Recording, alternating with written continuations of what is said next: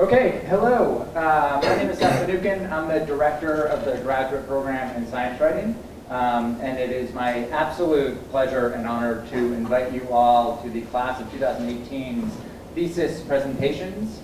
The theses are the cornerstone of the program. What you are going to see today is the result of a full academic year's worth of work. And every year, all of the faculty and instructors in the program are delighted and amazed and surprised by what the students are able to produce. And this year is absolutely no different. You all are in for a real treat. Just a little bit on the logistics of the day. Each student is going to give a presentation for 15 to 20 minutes. Then we will open it up to questions. Even if your voice carries, try to grab this mic for the questions, which I will put on the back, one of the back tables, because this is also being live streamed for people who can't make it. And if your voice is not coming through here, then it will not come through the live stream at all. We also, after, we're going to have 4 presentations in the morning. We will break for lunch, have another 3, and then the end of the day is always one of my favorite parts, the presentation of the students' documentary films, which they've been working on with Tom Levinson and another professor in the program for the last semester. So please stick around all day. Without further ado, our first presenter today is Fatima Hussein, and take it away.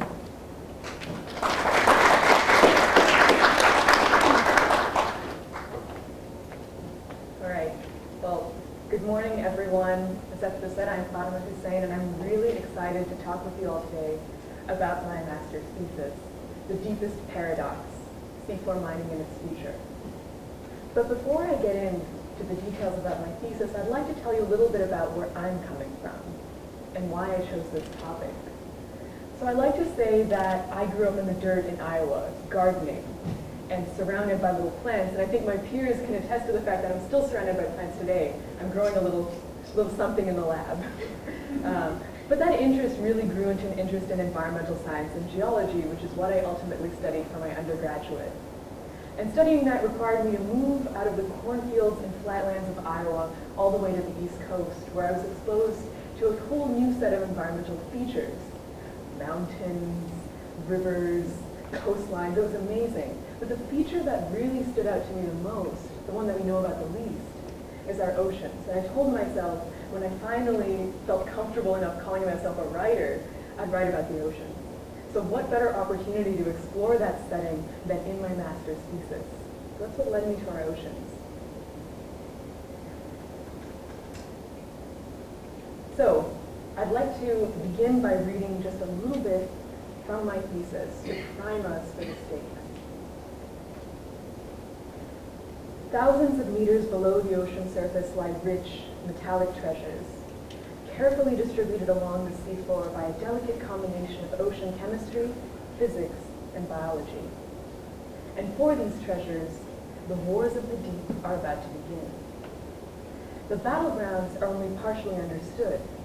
Humankind will venture to remote, unexplored territory that can be described no more precisely than as the bottom of the sea. Other planets of the solar system, including Venus and Mars, are better mapped than Earth's own seafloor. As a result, much of the seafloor remains essentially invisible and unimaginable. Accurate and detailed maps of Earth's depths, used and created by prospectors and scientists alike, are perhaps as rare as the desired treasures themselves. The innovations of tomorrow may be supported by metals mined at depth. Mines aren't renewable resources. Once the metals are taken, they're essentially gone forever. As the amount of metal remaining in mines on land dwindles, it's becoming harder, potentially more dangerous, and less economically feasible to extract them. Some argue that seafloor mining, which isn't sustainable and may irreversibly damage seafloor environments, must take place to support efficient and sustainable technology development on land. A paradox. But in the end, most scientists and miners alike agree that mining the seafloor is inevitable. It's no longer a question of if the seafloor will be mined. It's a battle over how and when.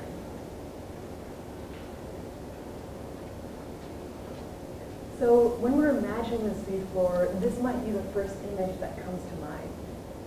But we're going to go somewhere a little deeper. This is far too shallow. You can see life, you can see these beautiful coral reefs. I would love to snorkel here and look at the life beneath me, but we're going to go somewhere even deeper. So deep, in fact, that you can't see anything. Light doesn't permeate at that depth. We're talking kilometers beneath the surface. And I'd like to take you on a journey with me through the oceans. Let's explore these geological formations that we've mined together. And let me begin by telling you a little bit about where we're going. Because the oceans are about 70% of Earth's surface. So we could talk about a lot. We're going to talk about a small portion today. We're going to talk about the geological formations contained in these two red rectangles. I'll start by introducing the one on the left, the box between North America and Hawaii. This box contains two regions called the Clarion-Clipperton Zone and the Prime Crust Zone. These zones are very rich in metal and contain deposits that vastly outrun the ones we have on land today. We're also going to go to Australia, a little above it actually, Papua New Guinea. And out on the coast, we're going to go to a very different kind of geological formation, one that's set to be mined much, much sooner. So let's start there.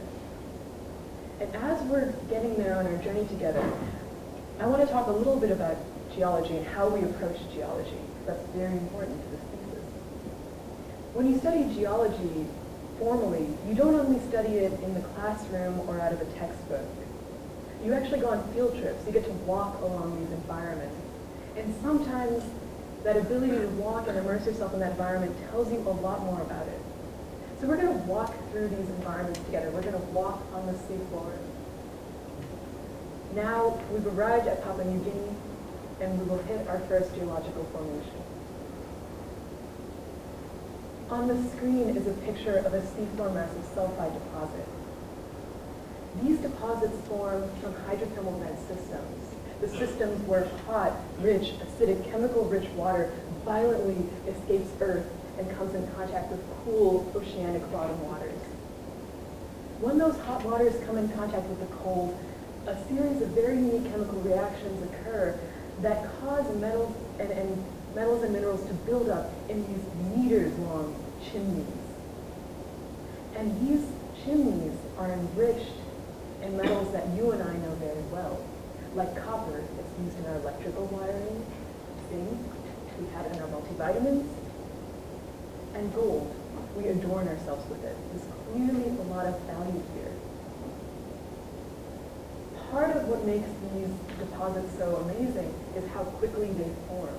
Hydrothermal vents are some of the most active environments in our oceans today. You can look up videos of black smokers and chimneys, and it's really quite amazing. And they lead to this. These take thousands of years to form. That's quite a while shorter than the next formation we're going to hit. This one's a little bumpy on our feet. Let's go to something a bit smoother. These are manganese crusts. We're now in the Pacific. These are pavements of metal ore that are deposited over millions of years. Some of these crusts have a growth rate of 1 millimeter per million years. The formation of these is one of the slowest geological processes on this planet. And these crusts are enriched in manganese, iron, cobalt, nickel, and rare earth metals. A lot of the metals that we use in technology and electronics.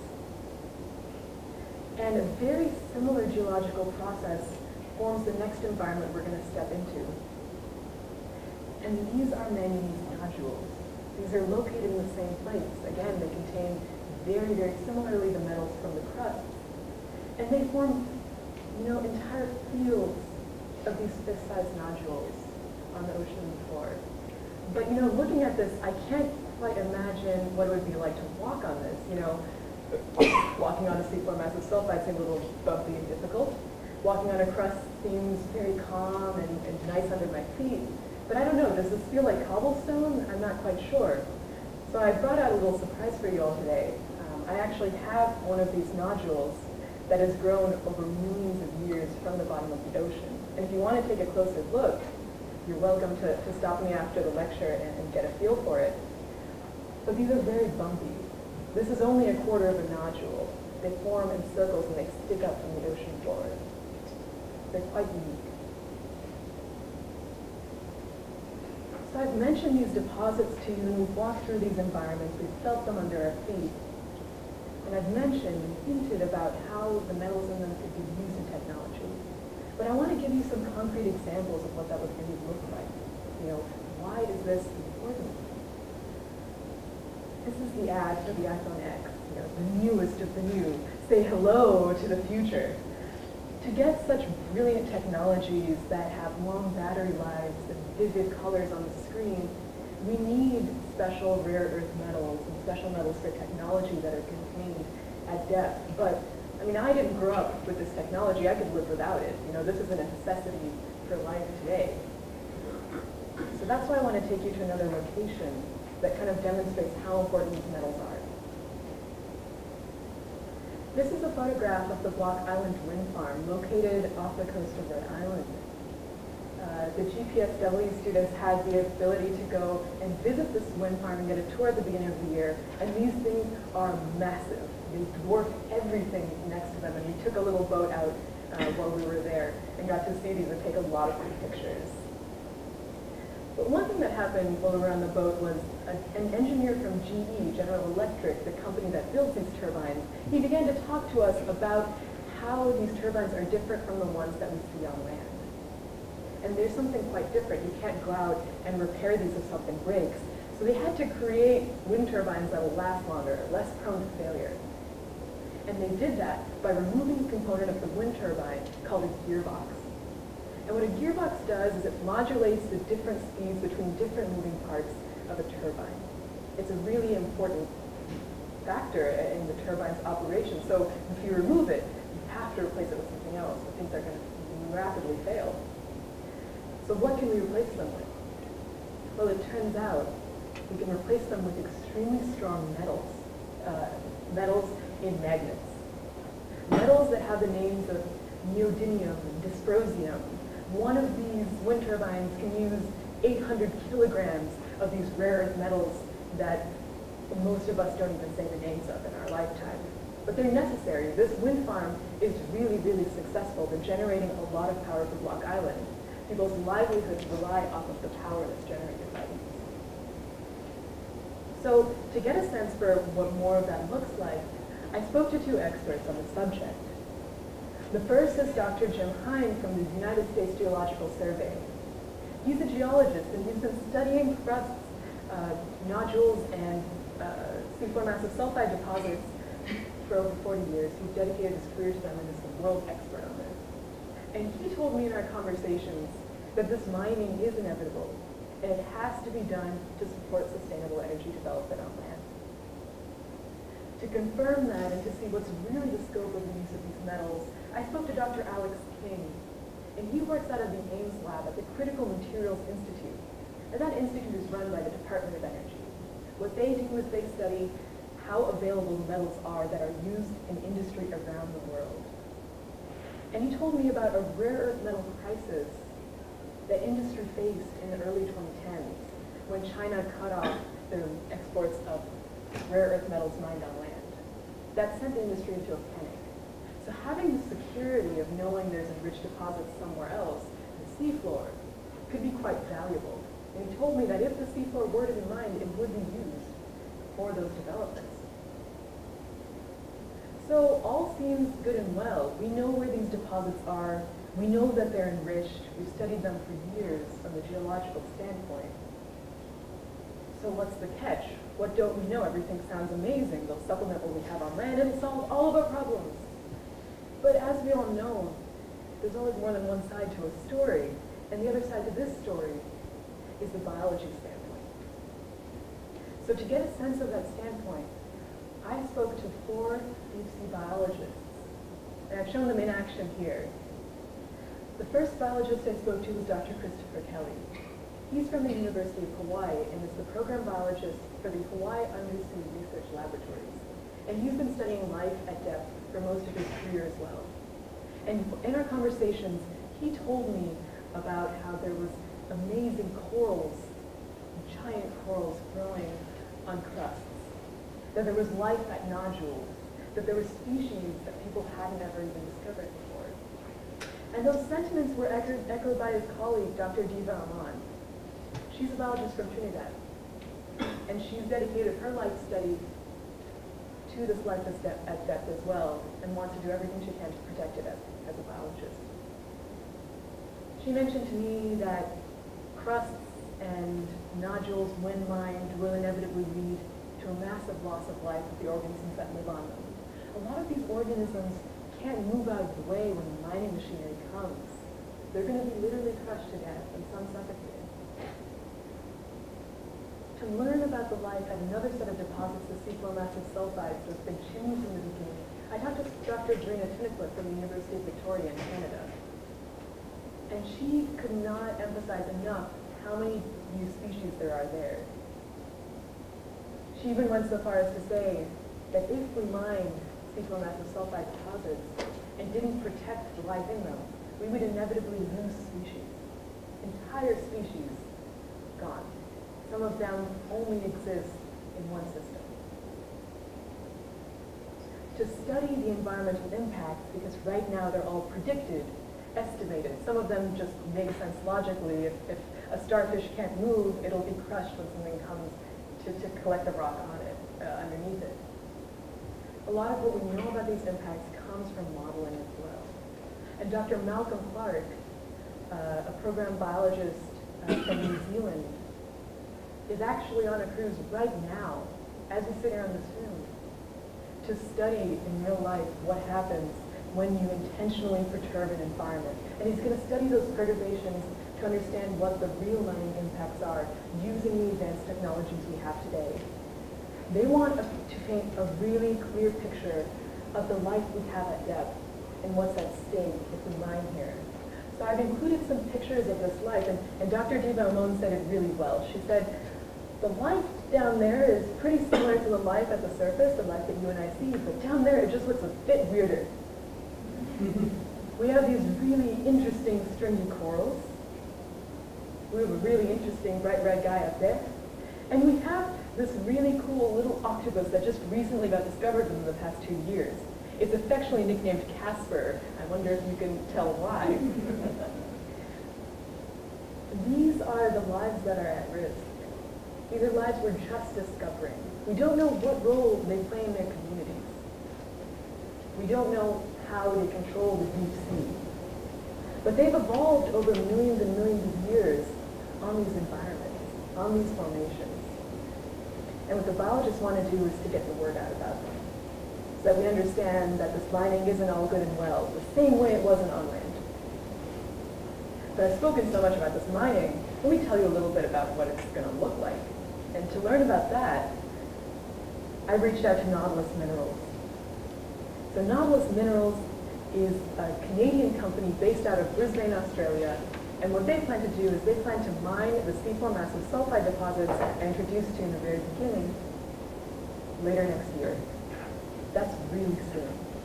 That might be too soon for a biologist to tell what's really down there. And how are they going to do it? They're going to use a machine that looks like that, actually multiple. And if you can see, there's actually a man for scale in there. These are massive. They dwarf us. And what's going to happen is these instruments, these heavy machineries are going to be lifted and floated out onto sea onto giant boats, suspended beneath the water and connected to these boats by tubes. Once they get to the bottom, they're going to start to grind up these formations and suck them up. And while these formations and rocks are being sucked up these tubes, all the water that's extra is going to be squeezed out and released back into the oceans. So, there's two things in this process that the biologists and miners alike worry about. The first is that grinding process for reasons I described earlier. There are simply some organisms that live in these formations that can't get out of the way. So they're going to be crushed to death. They're going to be pulled up as well. But the second process is that process of squeezing out that water. What's going to happen is that water contains a lot of toxic metals in it. Metals that were previously not available to life because they were locked in these formations. They're going to be ground up and released. And these plumes of water that contain these metals can travel farther out than the site mine itself.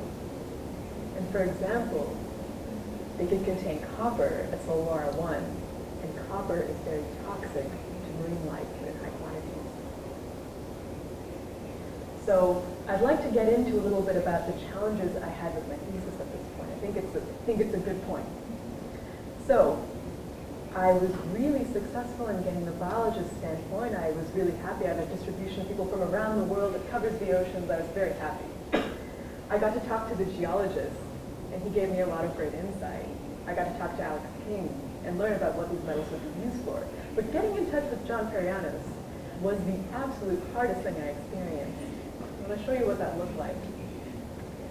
So up here is the initial email I sent out. You absolutely don't have to read it, but I'll just let you know I sent out a very similar one to everyone that I reached out to for this thesis.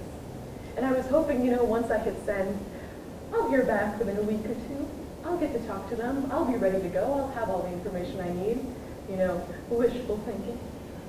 What preceded was a dialogue that went back and forth and back and forth and back and forth, and it didn't stop.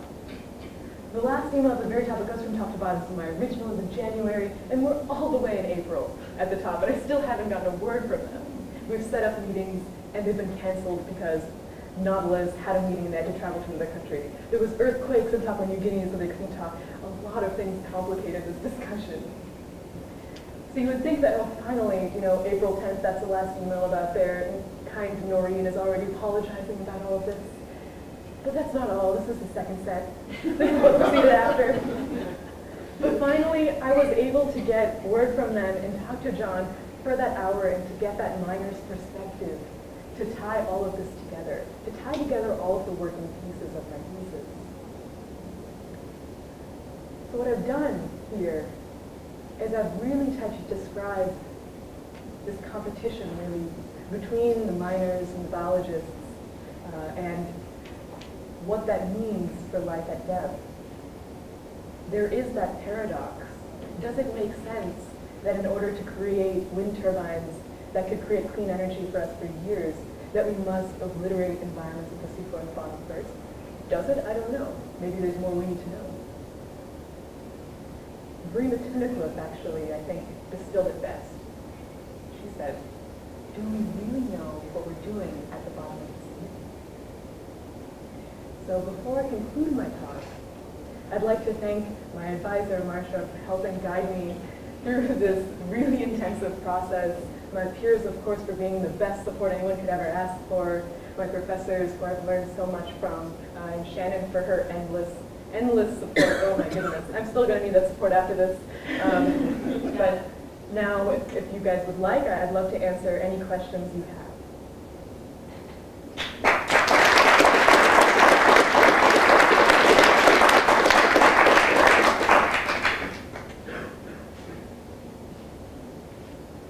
Or you can look at the nodule. That's fine. Hi, Fatima. Hello. Is this on? It's just for the live visible. But I don't have to turn it. There's no button or something. It doesn't sing. Okay. That was a fascinating presentation, and as a non-scientist, you've made it real for me, and I appreciate that. This is fascinating because it raises a lot of questions about who's got control of the ocean floor, and what do different governments do about that. And I know, when people do infrastructure projects on land, they have to, at least in North America, go through a lengthy environmental process to make sure that they're not doing too much damage and identifying where the damage could be. What's going to happen on the ocean floor? And I guess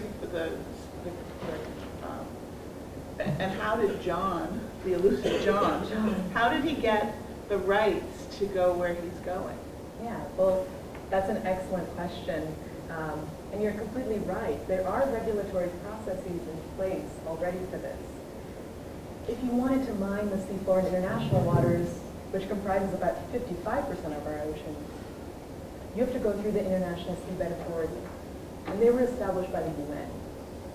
And they get to decide who gets to mine, whether or not they're up to par with ecological impacts and environmental reports. But we're talking about Papua New Guinea with John. That's not international waters. We're talking about national waters that are governed by the Papua New Guinea government itself. But thankfully, the processes in terms of minimizing environmental damage and being transparent are the same, regardless of international or national. And Nautilus actually does something a little bit more. If you were really curious about this, you could actually find the environmental impact reports on their website right now. And they're easily searchable. They're being very transparent about the process.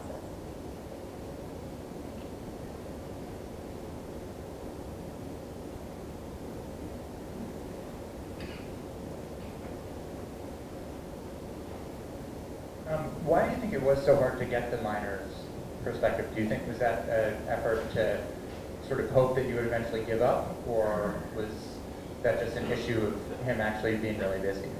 I think that they hoped I would give up, honestly, because if you saw that was strung out for months and there's so many emails in there. But I wasn't going to, ever. I was going to get someone on the line. But I will admit that there were some issues that plagued this company. So Nautilus is about to start this process of mining. There is no industry for this yet. They're the leaders of it. So sometimes that means they get cuts in funding, or they have to delay their timeline because of mechanical failures. So far they're doing really well. But if you asked Nautilus even a decade ago, they would have said, we're ready to mine in 2012. So you can see there's some delays on their part. So I think they were in no rush to talk about those delays.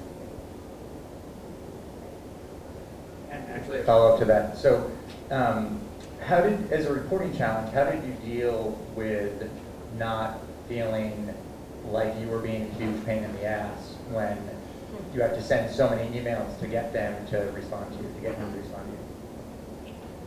I suppose I didn't feel like I was being a huge pain in the ass because what Nautilus is doing is they're ripping up part of the seafloor. So I thought it was a little fair in this case to bug them a little bit to learn about what they're going to do. And I knew that this thesis would be absolutely incomplete without their perspective.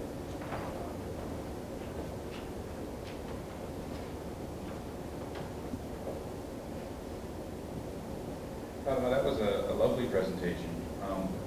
And I learned things that I truly didn't know before. I'm curious a bit about the potential scale of this industry. So how, you mentioned the two, areas, the two rectangles in the Pacific, and well, I guess they're both in the Pacific. But I guess, how much of the ocean floor is actually rich in either the nodules or these, sort of hydrothermal inspired structures?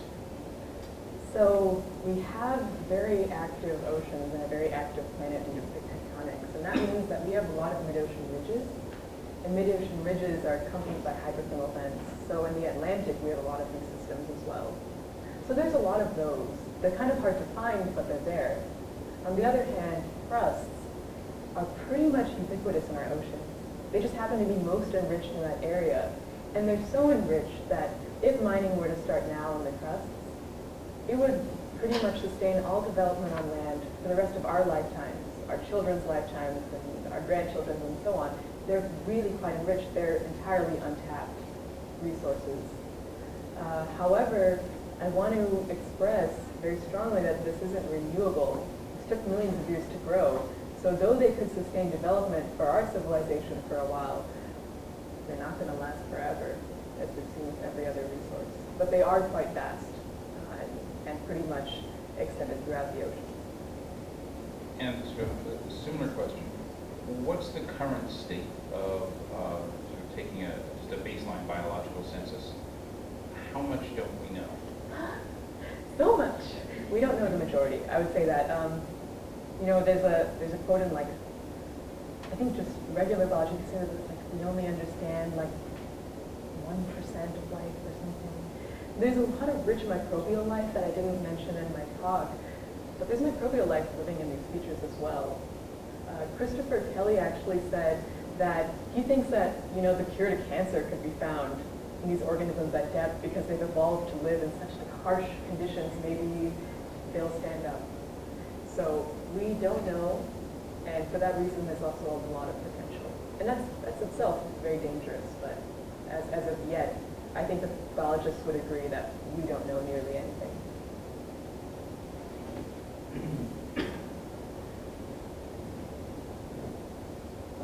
Fatma, can you give us a sense of how much of the negative environmental impact, how much has that been written about and talked about at this point in time? Sure. That's a really good question because it highlights a timing problem. We've known about these formations for a long time and have known that we could potentially mine them, but the serious talks haven't started until now. And the studies that we're using to examine the negative ecological impacts and environmental impacts are from the 70s. So we're using a lot of outdated information. We don't really know enough. Again, some of them we can piece together just understanding the process by itself. But that's where Malcolm Clark comes in. He's supplementing the information, bringing it into the modern age, intentionally disturbing these environments. Because there is no natural analog to mining. It's a completely human activity. There's no adaptation that life has developed to it. So studying that is quite integral. Well, have there been articles in major publications like the New York Times or the Guardian or the New Yorker about this? Sure. About the environmental issues here? Yes, there are plenty about the ecological consequences. That's really the main criticism against seafloor mining in the first place. And you can find, if you look at deep sea mining, a lot of these articles will talk about how life at depth will suffer. However, what my thesis does that they don't is go through every formation and all the life there.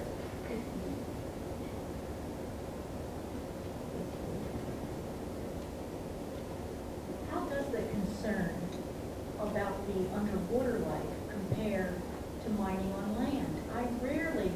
You occasionally hear about the environmental impact of land mines, but they inevitably go on. They take whole mountaintops off in West Virginia, and there doesn't seem to be concern about the impact there. How does that compare? It seems there seems to be more concern about the underwater life than there is on how mining is affecting the land life. What I would say is the challenge, there might be more concern about the land life right now because that's the mining that is used to support us today. That's the mining that we see photographs of. We've been able to study these environments because there's no major challenges. In studying them, we can walk into them, take samples really easily, see who's there and who isn't. But at depth, it's a very different story because so much is unexplored. One thing that came up over and over in my conversations with the biologists is how a lot of the species have never been seen by humans before. A lot of the formations haven't ever been seen by humans before. So it's kind of an uphill battle to convince someone to care about something they won't ever see. So it's quite challenging, and I think a lot of science communication, public outreach is being done by organizations such as the Pew Charitable Trust to try to inform people about those environmental consequences and what life that is, to kind of instill the same worry we have about the impacts of land-based mining. So they need to find the polar bear equivalent underwater. Yeah, maybe. I mean, I think that Casper there would be a really good candidate.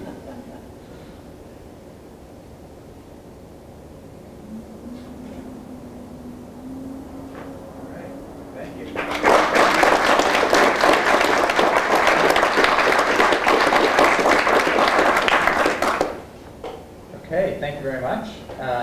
And as we get ready for our next presentation, Frankie Schembri. This is a special delight for me because Frankie also was an undergraduate science writing major at MIT. So this is actually the second, I was about to say the seventh thesis presentation of Frankie's. The second thesis presentation of hers that I will get to see. And her work is on the promise, perils, and pitfalls of personalized education in the EdTech era. So let's give her a second to get set up.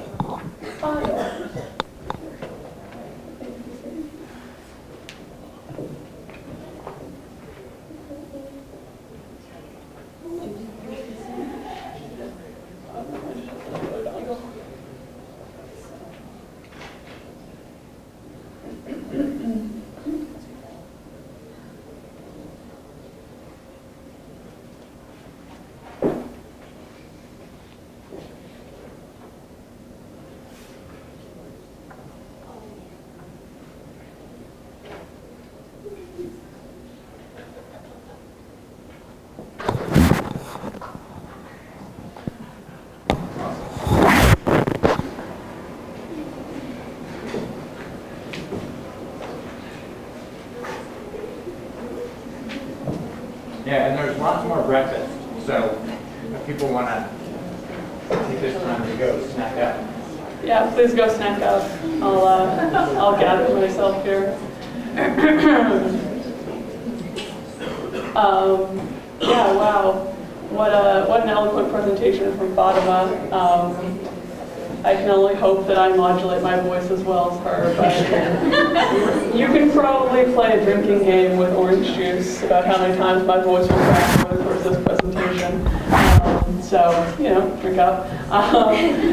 Good morning, my name is Frankie, and it's a real pleasure for me to be here and speak with all of you about what I've been working on for the past year. And I appreciate my undergrad friends coming out under the heat and the pressure of finals week to support their kind of crotchety old senior friend. And before I jump in here, I just want to say a special hello and thank you to my mom, Betsy, who's sitting right over there, and to my dad, Larry, who's watching the live stream at home in Ottawa, Canada. In the kind of end of semester crunch, it's really easy to forget how lucky I am to be doing this work and to get to do the work I love at a place that's as special as MIT.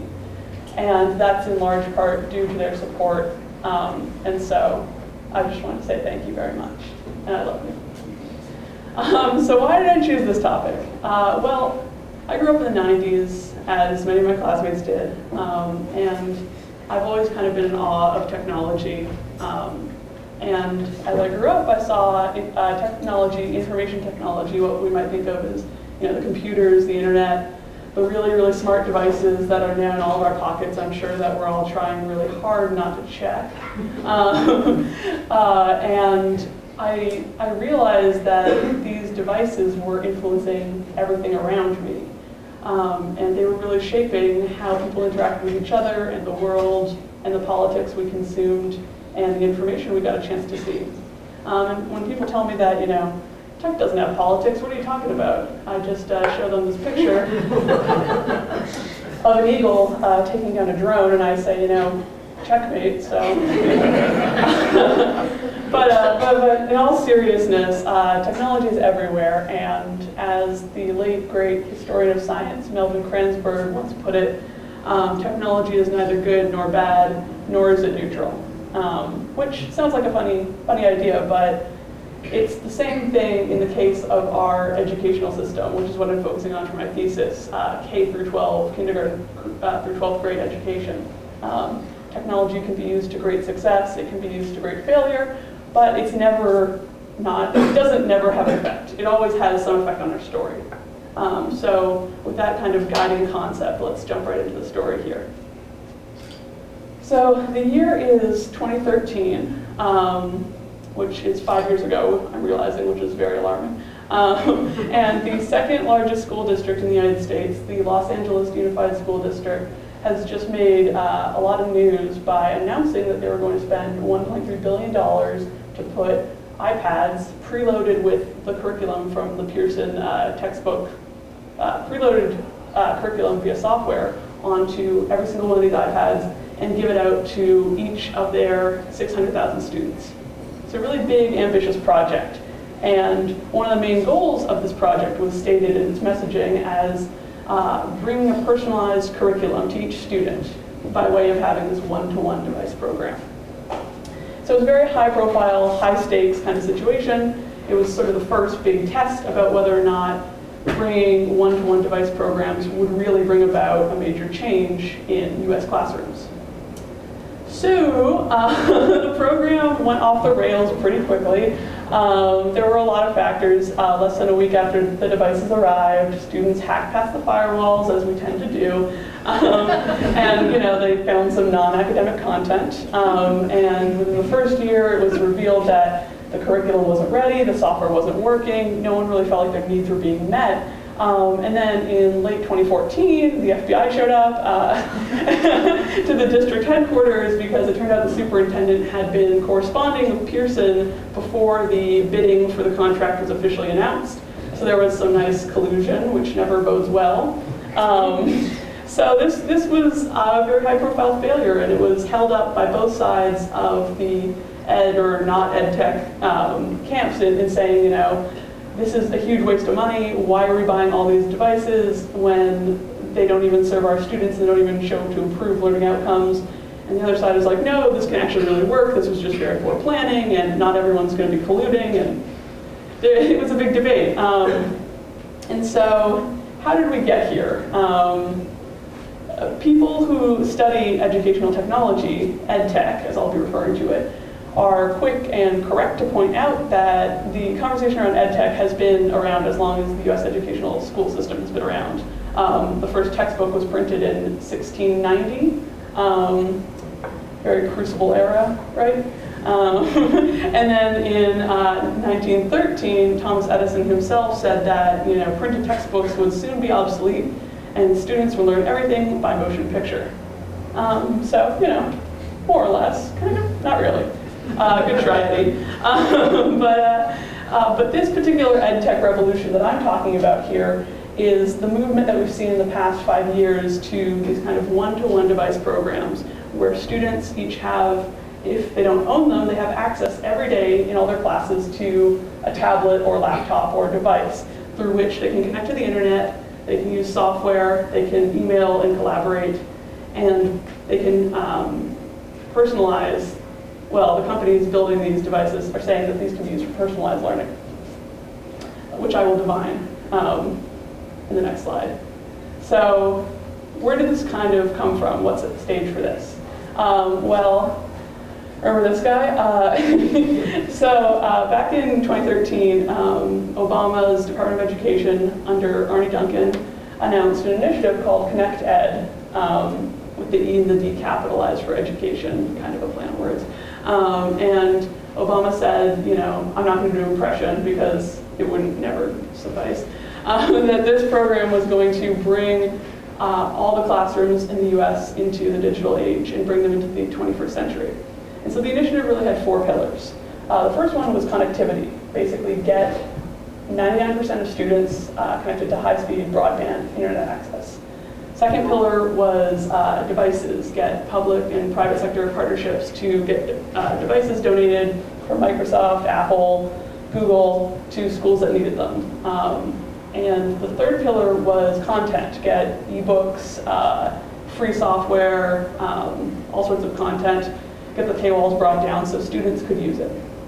And the fourth was teacher training and superintendent training. Through this process called Future Ready, Obama and his department convened superintendents and teachers and sort of gave them these manuals in which they signed a pledge to say, yes, we'll take this technology and yes, we'll try to use it in our schools to bring about personalized learning. And so the first piece, the connectivity piece, was made through a change to a Bill Clinton era policy called E-rate, which is handled by the Federal Communications Commission, the FCC. And basically it allows schools and libraries to get reimbursed when they pay money to get new fiber laid or to connect to existing fiber to get broadband high-speed access for their schools. And the E-rate budget was increased by more than $1 billion in 2014. And as you can see from these figures, a lot of people started applying. And so we went from around just 1/3 of students having what the FCC considers being ready for digital learning with a certain amount of broadband to almost 94%. And that's a jump of around 3.5 million students more connected. So that was very effective. One of the, I'm told that this picture is Obama actually taking a video of that student. Otherwise, it kind of just looks like he's in Jurassic Park and he's found a dino egg. What is this? But one of the narratives in the messaging around Connect Ed and the idea of bringing these devices and all this connectivity into the classroom was that with technology, you could start to close equity gaps. And students can face equity gaps in all sorts of ways at their schools. Everything from low-income neighborhoods having smaller budgets, not being able to afford basic infrastructure for classrooms. They can face gaps in linguistics equity if they aren't taught in their first language. They can face programmatic inequity, in which they become caught in cycles of low expectation, where low-income students might not achieve and receive the right amount of instruction, and so expectations get lower and it perpetuates itself. And they can face instructional inequity if they're not being taught in a way that's conducive to how they learn. And that can include anything from learning disabilities, physical disabilities, or just different learning styles. And so cognitive development researchers have long established that kids learn in very different ways, and I think that every parent in the room can also confirm that. And so it was formalized back in the 70s, I think, in this model by married researchers, the Dunns. Kind of cute. But some thrive with reading out loud, others prefer to, see things, others prefer to use their hands. There's all sorts of different ways kids learn best. And chances are in a classroom, oh, that was a big scroll. Okay. So chances are in a classroom, there will be a few students who won't be learning properly through the given method of instruction. I think the whole kind of teacher lecturing at the blackboard model has gotten stuck in our heads as kind of the main model that classes are run, but that's actually not true. But even so, it's very difficult in a 1 teacher to 22 students classroom for the teacher to meet everybody's needs. And so the idea is that with personalized learning, there's a bunch of definitions floating around, but I particularly like this one by James Rickabaugh, who was a former superintendent and now directs the Institute for Personalized Learning, so he seems to know what it is. It's an approach to learning and instruction that is designed around individual learner readiness, strengths, needs, and interests. Learners are active participants in setting goals, planning learning paths, tracking progress, and determining how learning will be demonstrated. So basically, technology can absolutely help with this, because personalizing learning is a lot of work.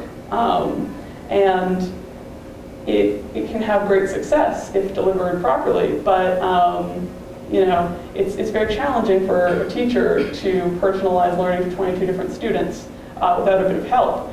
And so technology can absolutely be an aid in doing this. Software loaded onto devices can help roll out information in new ways to suit the learner. Performance metric trackers can help teachers keep tabs on where students are and which ones need more help.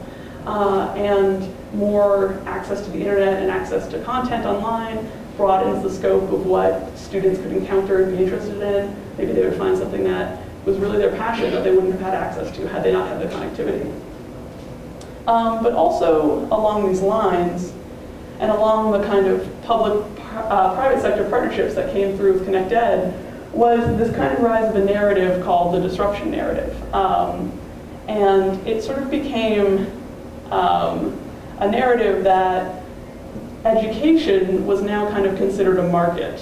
Since these companies, the Apples, what I call big ed tech, realized that our schools are full of potential customers, it became sort of phrasing education in the educational system in terms of the business model of disruption, where there's an established group of players, which are the people who, typically run the schools, superintendents, principals, educators, and then there's kind of this new camp that wants to disrupt the previous model.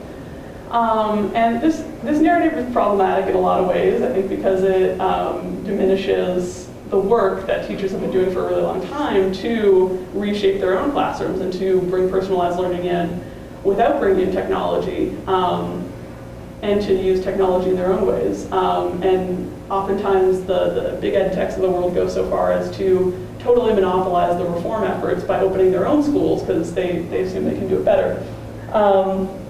And the danger with this is that, I'm sure you've all heard the narrative, our schools are broken, they're not serving our students. When there's that bar that's so low, people are very willing to kind of go along with half-baked plans to bring in a ton of ed tech to say, hey, this is better than doing nothing, let's try this ed tech and see if it'll help fix our broken school.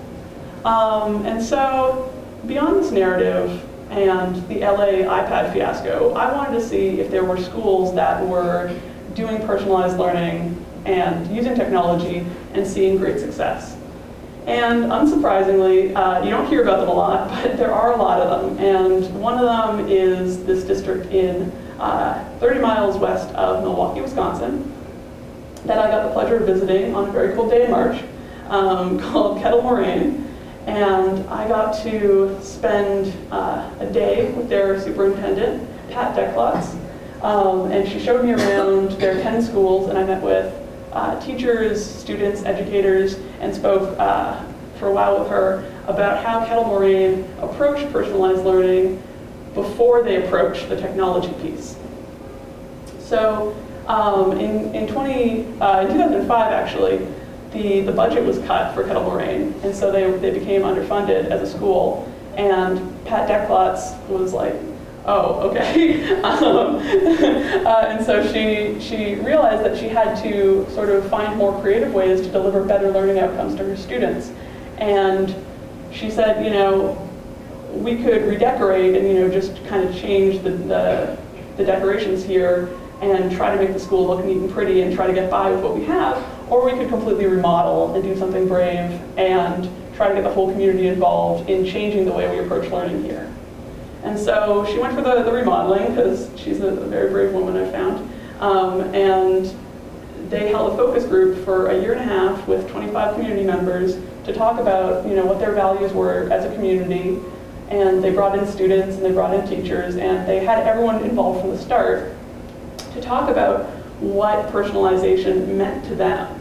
And that was kind of the first two things that I jotted down in having a successful personalized learning program. You need a strong superintendent leadership, or sort of a champion of personalized learning, a teacher or anyone who is really willing to take that risk to change the way a school does something. And then you also need community involvement from the start, because, you know, parents care about their kids, and community members care about the people who will be working with them in a few years, and it really takes a village. So sort of the second thing I noted down was that you need to have the community buy in and accept the personalized learning and be involved and feel like they have a voice in it from the start. So then the next step was to actually start doing this. So the third step for them was to start small and scale up.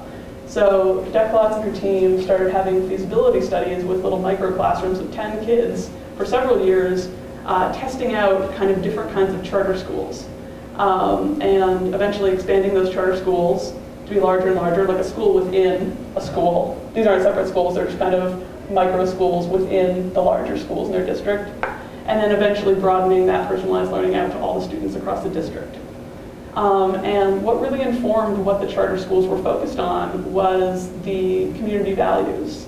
And so the fourth thing I noticed was an emphasis on place-based learning and kind of immersing and acknowledging the culture and the community where the schools are situated. And so in Kettle Moraine, there's sort of a deep appreciation and cultural legacy for the arts, specifically for Irish dancing.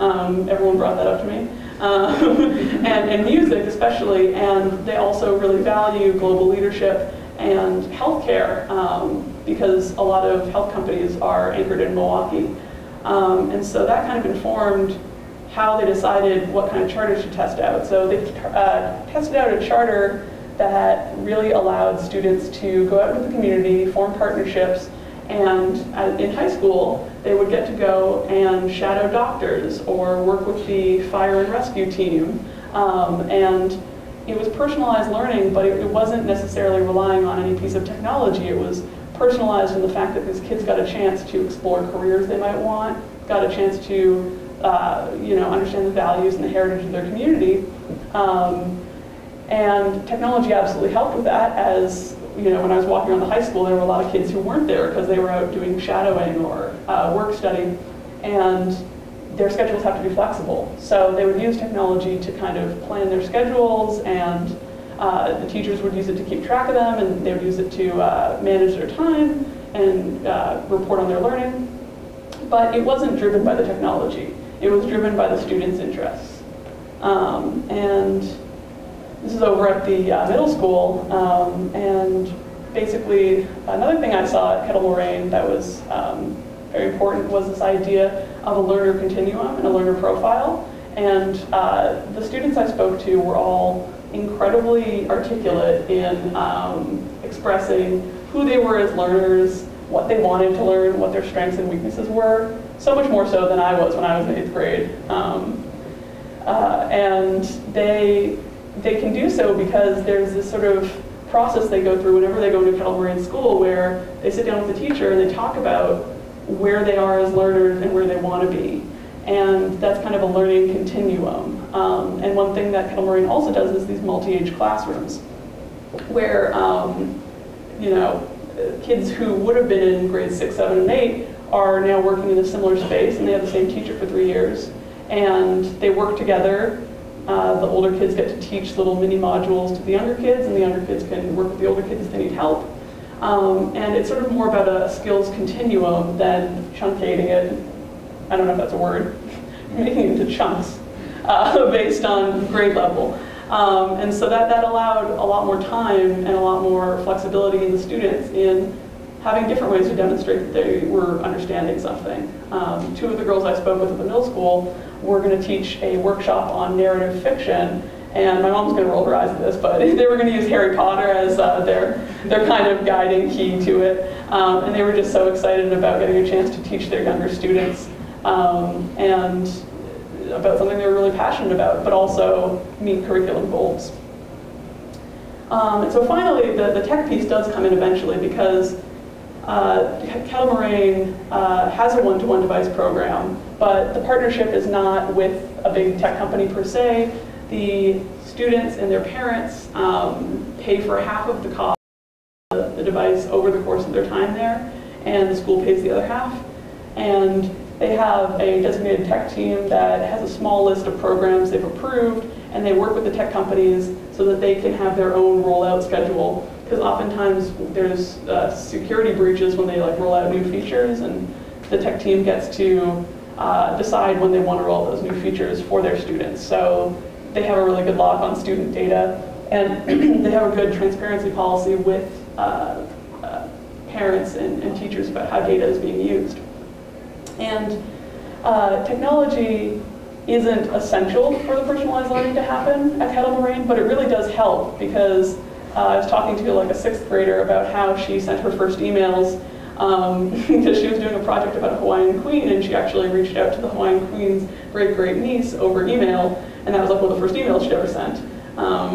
And I was like, wow, the first email I ever sent, I can't even remember. It probably wasn't that important. But it enables more personalization and more learning, but ultimately it starts with the student and what they want to learn. And having the tech around also enables lessons on digital citizenship and being a student and a person in the 21st century. And when I was visiting the elementary school, one of the I think 2nd grade teachers was talking about how they usually do a mapping project, and he had all the papier-mâché out, and he was ready to build a physical map of the city, and all his 2nd graders were like, no, we want to use Minecraft. For those of you who don't know, it's kind of a software platform where you can build things with blocks, and a bunch of people can work on it at the same time. And the teacher was like, oh, but I already got all the paint out.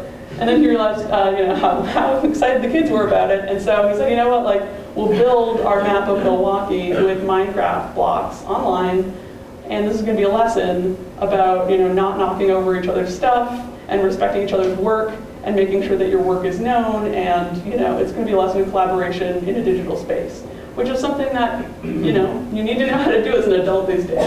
So I think that using the tech as lessons for digital citizenship and building in lessons that couldn't be completed without the tech is another step that they use very well. And so I wish I could get into all of the districts that are doing amazing work, because Kettle Moraine is really just one small, fairly homogeneous district that is affluent enough to have a device program like it does. But there are schools across the country, from Miami-Dade that has 350,000 students, to schools of around 500 students like Brooklyn Lab in Brooklyn, New York, And even the LA Unified School District is trying again with the tech program, but they're bringing in consultants from a nonprofit to help keep students at the center of the project. And technology, if I learn anything from this, is that technology can absolutely help deliver personalized learning. And I think it's going to be necessary to do so for the 70 million kids going through school every year. But if not leveraged properly, it's no more useful than any other tool. It's no more useful than having a pencil. It has to be incorporated properly, and personalized learning really begins long before the technology, and it requires a shift in the way we think about our students. And it's a lot of work, and educators are working tirelessly across the country to get it done. And I know the narrative of our broken schools probably won't go away anytime soon, and I'm sure that there's stuff that we'd all like to fix about it. But educating 70 million kids every year to become better citizens is one of our nation's most ambitious collective projects.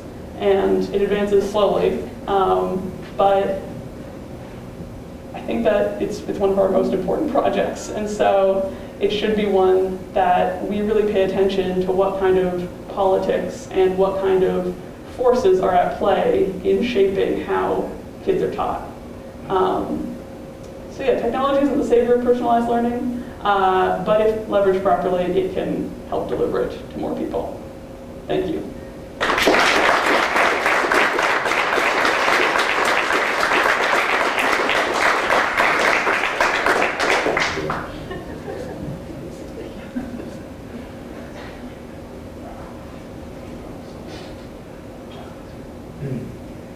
Frankie, when you talk about personalized learning, are you referring to different interests and content among the students, or are you referring to different learning styles among students? Thank you for the question, Alan. It's both, actually. That's what makes it so complicated. There are adaptive technologies and platforms that are being designed, and if leveraged properly, can help with accessibility if, say, someone has a learning disability or a physical disability. And that can range in accessibility features like making the text larger, having things come out audio if someone is blind. And that can go sort of scaled down to acknowledging different learning styles. So if someone learns better using their hands, there could be kind of an activity that allows them to sort of interact with their screen more, tactile, kinetic.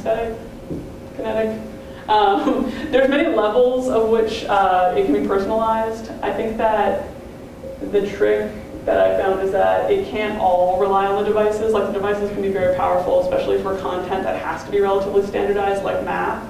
But in terms of other content and skills, there's a lot of times when devices and content can be a great assist to help kids collaborate or investigate new topics.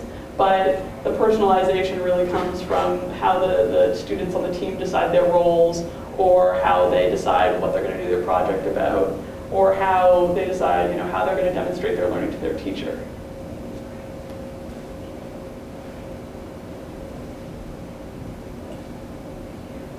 I know standardized tests have a problem all their own, but have there been any comparison between those special districts like the Kettle Moraine or the Brooklyn Lab versus districts that have not adopted these new procedures? Has there been any comparison between whether this is lifting up the verbal and analytical and math achievements of these students? Right. Yeah, thank you, Marcia. That's a very interesting question. That's the million-dollar question, I guess, is always like, does it work? And I think that it's a whole other thesis I could write about, testing in and of itself and the different arguments against the Common Core and different sort of tests that test for a certain metric but don't necessarily encompass kind of the untestable, like how someone is progressing in their time management or in their sort of social justice. And there have been a small number of tests done so far. Because this has been happening the last 5 years, there hasn't been a huge body of testing, and most of it has been fairly inconclusive. At Kettle Moraine, at least, they do a special test in addition to the state level testing. It's like OECD, like it's an economics thing. But basically it tests kids in different schools around the world, and they're testing above the global average in math and language comprehension and writing. And it found that the students who were in the little charter schools, which they're still working on expanding out to the full high schools and middle schools in the district, they're testing better than their peers who don't receive as much time for personalized learning. So it's still a challenge of scale because it requires a lot more work on the part of the teachers, and it requires a lot of logistics. I think people forget about that sometimes. You just like throw the technology in there and then it just magically fixes things, but it requires a lot of legwork on the parts of the educators and reorganizing the classroom spaces and everything. So to answer your question, Kettle Moraine is testing better, and I believe the scores at Brooklyn Lab are improved. Brooklyn Lab is a really interesting case because it's in a low-income neighborhood, and they really tried to be representative of the neighborhood they were in, to have a student body that was predominantly composed of the same makeup as the community. And so they have a lot of kids with disabilities, and they are still seeing improved test scores. I can dig up the citation for you if you'd like. But yeah, basically the long-standing question is, no, we haven't seen major test score studies that have shown that personalized learning is definitely better. But the argument that people make is that the tests don't necessarily show the progress that personalized learning makes. So happy to chat more about academic testing and the pitfalls thereof. But yeah. Thanks, Frank. That was it was fascinating working with you all year, and this is a lovely presentation of where you got to in this project. I'm curious.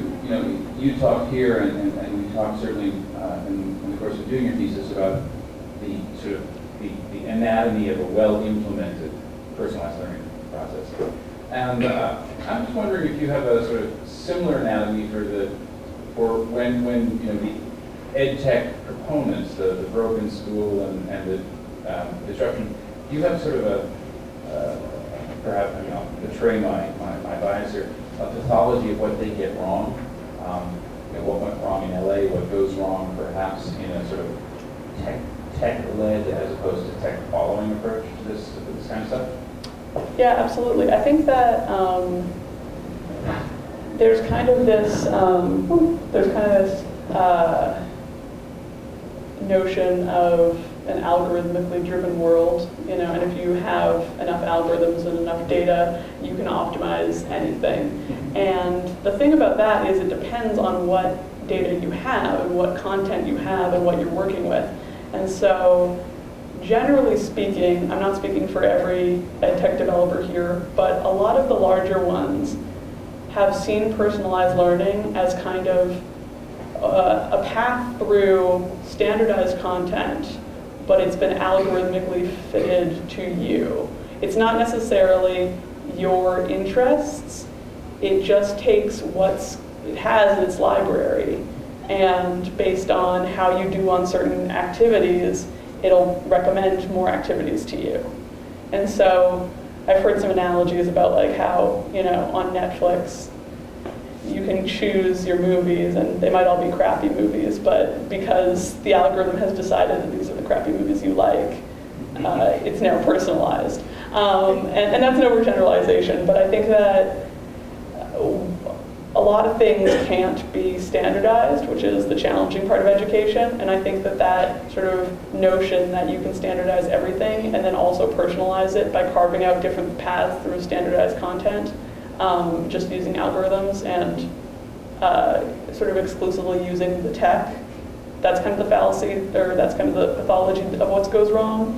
it starts with the idea that we have this iPad, and now the iPad is going to kind of program the child through the curriculum. When in reality, you want to start with the child and have the child program the iPad if they want to, but then also do projects that don't involve the iPad, and use the iPad only for projects that it really makes a difference as opposed to using any other kind of tool.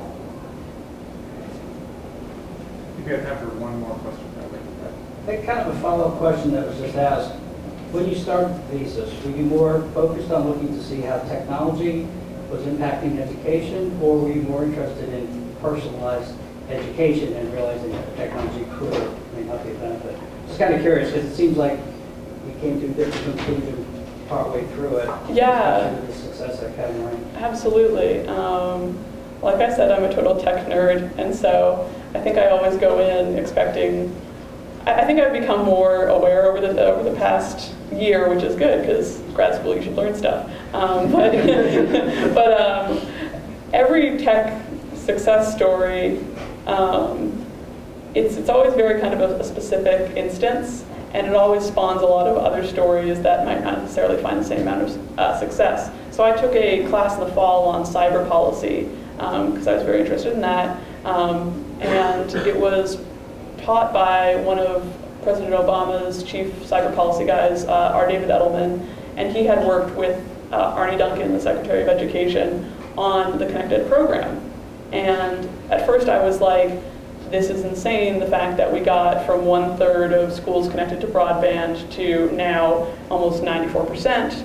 Like, how does that happen? How do you connect an entire country with schools that quickly? I was really interested in kind of the process by which everybody gets online, like whether it has to come from top down from the government or if it can kind of come up organically. And what I learned is that that's just the beginning of the story, is that this fascinating process by which they designed a program to get the lights on and get the infrastructure ready really just set the stage for a whole lot of new players and issues to come into the foray, because once they had the technology and infrastructure set up, and they had these private sector partnerships, which are really great because they donated a lot of iPads and technology and did a lot of good. But then there was also this kind of new emerging narrative that, hey, ed tech is this new market, and maybe these companies can do it better than the schools were doing it previously. So I started out being interested just in how you connect a whole country, and what's the process in doing that, and how does that affect education. And then I slowly realized that now that all these schools are connected, and now that they're all kind of dipping their toes into the ed tech pool or jumping in as LA did, you run into a lot of issues because there's different kind of social agendas, and there's different kinds of different ways to approach personalized learning, and people have very different definitions based on what they're trying to sell. If they're trying to get an iPad into the hands of a student, they'll say personalized learning can be accomplished with this iPad. But if you're a teacher and you're starting from the ground up, you're saying, wait, maybe personalized learning, the personalization happens before you even get the iPads in. So it was kind of a process of discovery, which is what's great about journalism, because as soon as you find one story, you always find like 10 more. Thank you.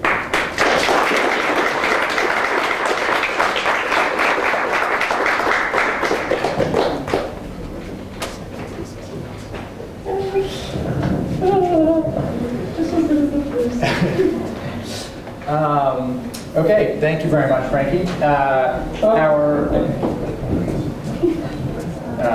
could have a naked lunch.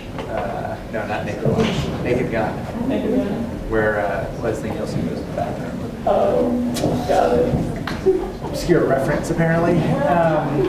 Okay, our next presentation, I think everyone is in for a real treat. T.J. Macaulay came to us from the Philippines, where he is a writer and journalist. And for his thesis, he explored the history of scientific exploration in his home country and looked at that legacy and what it will be like moving forward. So he'll be ready in a second as soon as he sets up, and help yourself to more coffee and OJ.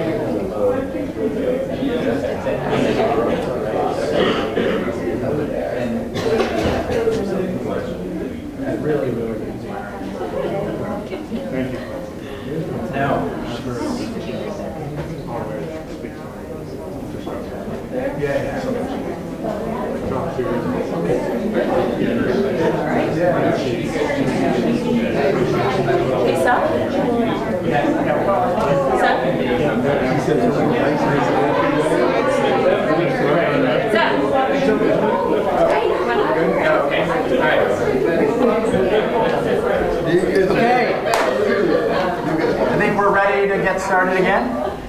Hello, good morning. Magandang umaga sa inyo lahat. Good morning.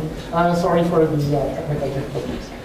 So, my thesis is entitled From the Sea to the Stars, The Forgotten Journeys of the Philippines' Ancient Explorers. And as you can probably surmise from the title, it's a story that covers a very long period of time, thousands of years in fact. But hopefully my talk won't take that long. So, I think as far as this story has a personal dimension to it, and even though the science of it all spans such a long period of time, my story begins relatively recently in the 1980s in Manila. I grew up in the nation's capital, and this is what it looked like back then. And in the 80s, and even more so now, the capital is filled with modern buildings, tall structures. But I remember as a kid, my grandfather, who survived the Second World War, was a soldier in the war, would take me to a street corner, stand me there and say, look at all of these buildings. Immediately after the war, there was nothing. Everything was carpet bombed. There were 100,000 civilian casualties alone. More than soldiers on both sides, Japanese and Philippines combined. And that also meant that so much of Manila, centuries-old churches, homes, buildings were destroyed. As a matter of fact, even today, probably one of the, if not the oldest, yes, the oldest structure in Manila now is a single church. That only survived the bombing because it was used as a as a shelter. And this, for me, shaped a lot of my thinking growing up because it gave me a profound sense of loss. And it, even when I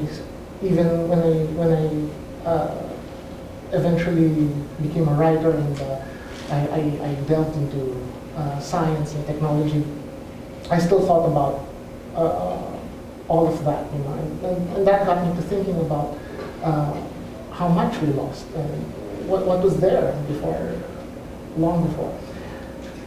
When I came here in 2017, the first thing I did, as in I came in the evening, but the next morning I went out of my dorm. I just live on campus. I went out of my dorm and intentionally got myself lost. Fortunately, I found my way back. Otherwise, I wouldn't be here to finish the program. But going around Cambridge and even in MIT, one of the things that impressed me the most was that you have buildings that are more than half a century old. And that was amazing for me. You know, I mean, even now when I walk through am I pointing in the right direction? Even when I'm walking through the infinite corridor, you know, sometimes I probably look like an idiot when I do that. I touch the wall and say, man, this is old. You know, even if it was built just in the early 1900s. But anyway, so that I just wanted to say that because that's what informed me as a person, as a writer. And the story of the Philippines itself, of course, I wanted to go as far back as I could, try to understand what we had in terms of science and technology, as far back as we could. And that's what my thesis was about. So how far do we go back? First of all, before I go into that, I want to show you this image of the Philippine archipelago. So this is Manila. This is the largest island, Luzon. And the whole archipelago itself is surrounded by very deep waters. So Pacific Ocean, Mariana Stretch over here, some of the deepest waters in the world, West Philippine Sea, and over here, you might find this interesting, the Trekkies among us might find this interesting, this is the Sulu Sea, from which Ikaru Sulu, the character, got his name, because Gene Roddenberry fought in the Philippines. Another bit of side trivia, even Rod Serling also fought in the Philippines back in the war. But I wanted to show you this slide because it shows you just how difficult it is to get to the Philippines. These are two archaeological sites I'll be talking about in a while. But imagine that vast distance. There are a few islands here, but they're small and scattered about. And even the Indonesian-Malaysian peninsula down below, which is in this map, there are still gaps of water, which even during the Great Ice Age, so I've been told, were still covered in water. And I'll get to why that's important in a while.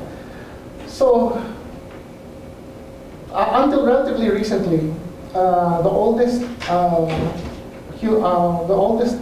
human remains, actually the oldest human remains in the Philippines are still those that were found in Callao Cave in 2010. This is what it looks like now. It's a beautiful, beautiful cave.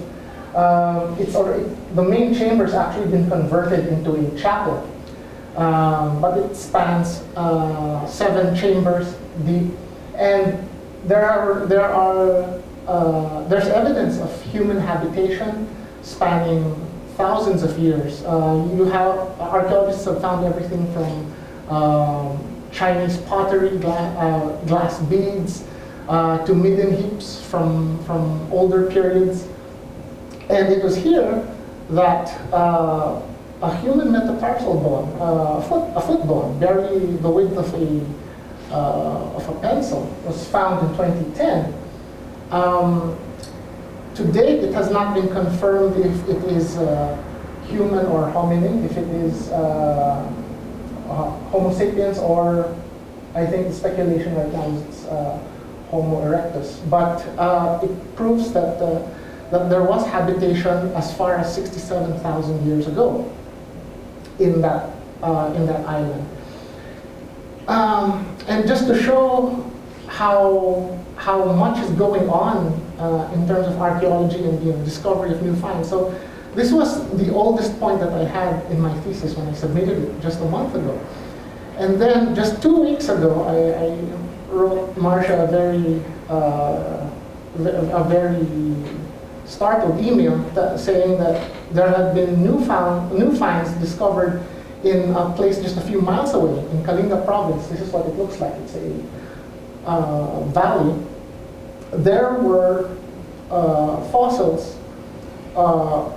found of a rhino, an extinct rhinoceros. They didn't find human remains, but they did find traces of butchery.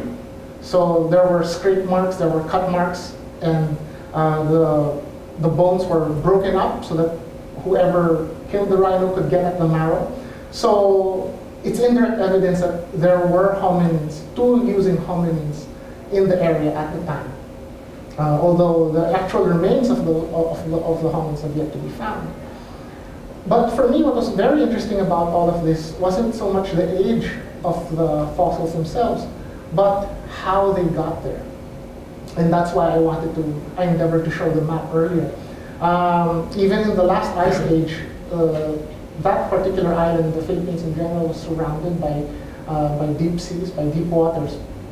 And it's still not certain whether these hominins and modern humans, if they got there intentionally by boat, or there's some speculation that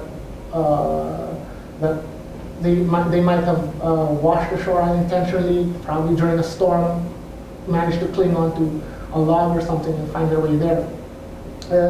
Still a lot of contention there, but one of the archaeologists of the Callao discovery was unequivocal when he said that it's likely that they possessed seacraft making in this period. And one of the sources for my thesis, Felipe Ocano Jr., posited that. I mean, if there were tool makers as early as 700,000 years ago, what kind of technologies did they have, or what kind of technologies did they develop over that time frame? But the historical record, at least for now, is silent. What we do know is that half a millennium after Callao Man, there was what we know as the Great Austronesian Expansion. This has been talked about a lot in popular literature, and basically what it says is that people from China around 7000 BC went through Taiwan, then the Philippines, then spread out across the Pacific all the way to Easter Island, and then some of them went through the rest of Southeast Asia. We know this because of two things. We have the linguistic evidence, which points to a common origin. So basically how that works is that scientists have looked at the Austronesian languages and compared the various languages. So what happens is the speakers of a language, when they break up, when they separate into different groups, of course the language will shift, it will change, and words over time evolve, they change.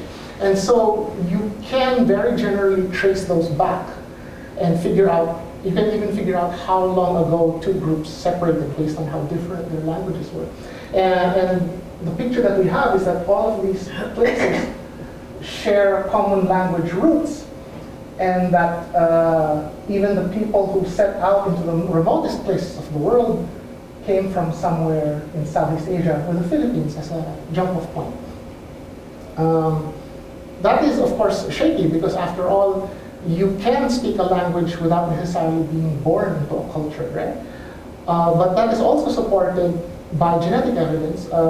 There have been surveys of the genes, not just of people themselves, but even of animals that have been domesticated and shuttled back and forth, and they support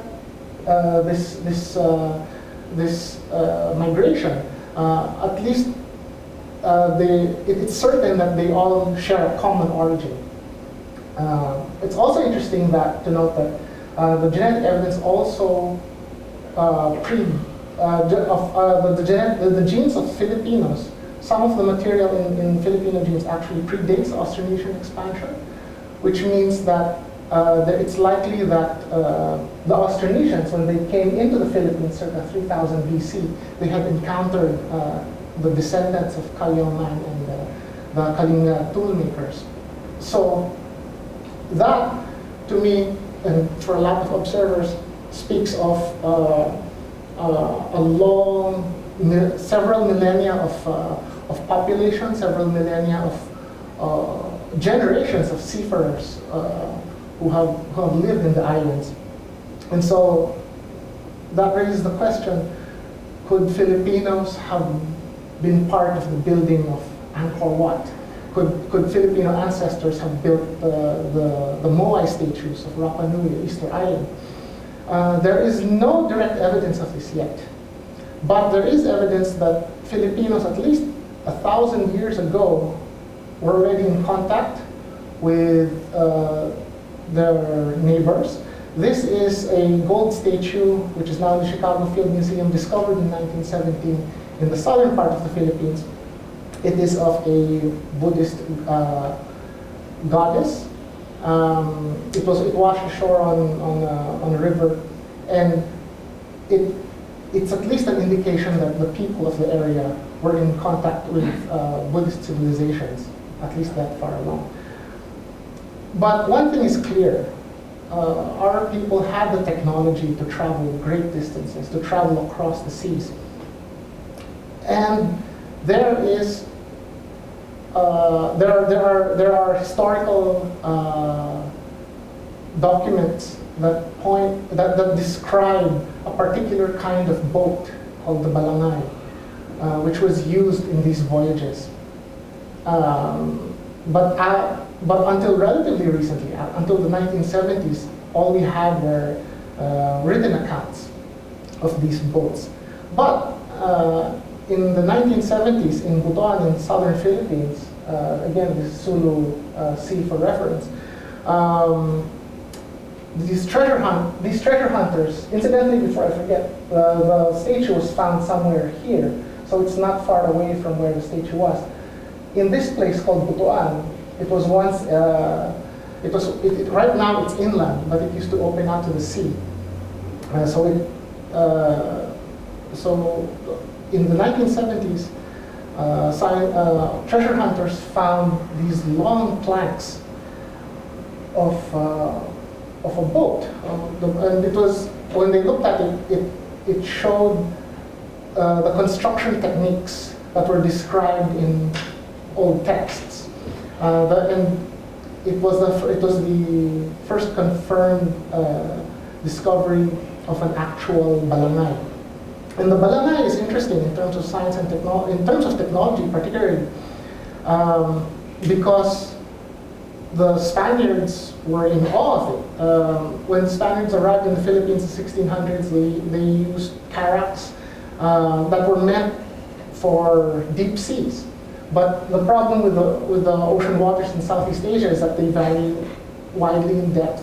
Sometimes you have coral reefs popping up out of nowhere, so it's pretty difficult to navigate. But these boats were designed to be flexible so that they could be used in these conditions. The way they were used, and this is unique to the balangay of the Philippines, they were pegged, they were constructed without nails. You would have these dowels put into the edges, and then the planks would be fitted together. The hull would be fitted together, and then these are these lugs here are actually raised lugs that are carved into the wood, and these would be lashed together with hemp rope or fibers, and then this flexible rib put into place. So what this did was, like a Spanish fan or a Chinese curtain, this allowed the hull to be flexible and light, so that you could easily push into shallow waters. And this is what it looks. This is a replica of the balangay that was constructed relatively recently, and it was used to sail around the Philippines and Southeast Asia. So the design was, it proved that the design was seaworthy. But the story doesn't end there. So we have these balangays that were discovered in the 1970s, and they were about the size, for reference, they were about the size of a school bus. But in 2013, and this is the dig site, in 2013, they discovered something much bigger. This site here, this is what it looks like. And this is what they found. They found these planks. This is one of the older balangays that hasn't been excavated. They kept it in the water because that's the best way to keep it preserved. Because underwater it doesn't, no oxygen, it doesn't decay. But beside that, there were these planks that are much larger. And there's this boat that's much larger. And here is the scale. You have this person here. This is a regular sized balangay. And this is the conjectured size of the one that was found. And this, what this says is that the boat cultures of that time were perhaps more complex than we thought them to be. Because before this find, it was thought that the people would go back and forth on similar sized balangays. But if you had a mother boat, a mother ship, then that meant you had a centralized government, you had a centralized system for coordinating movements across the seas.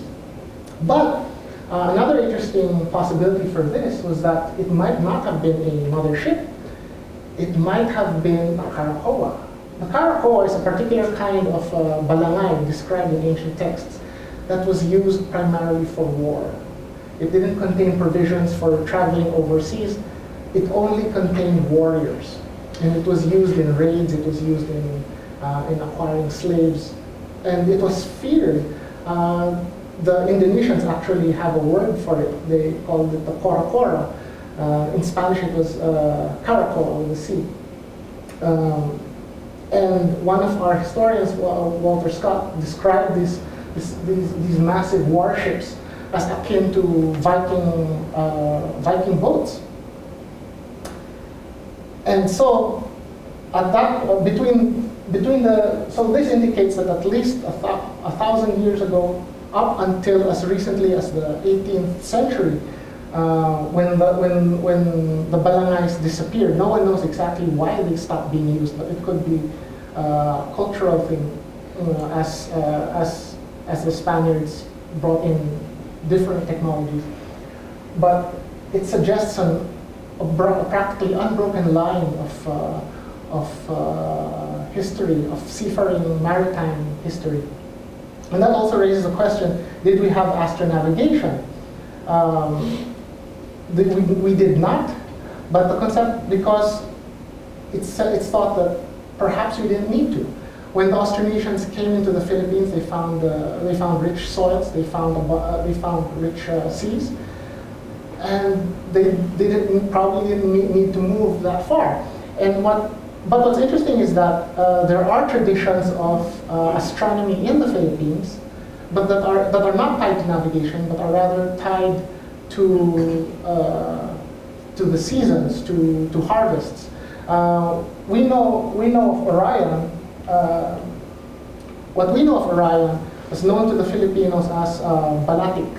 There are different words across the archipelago mentioning this, and it's common to all of the cultures in the Philippines.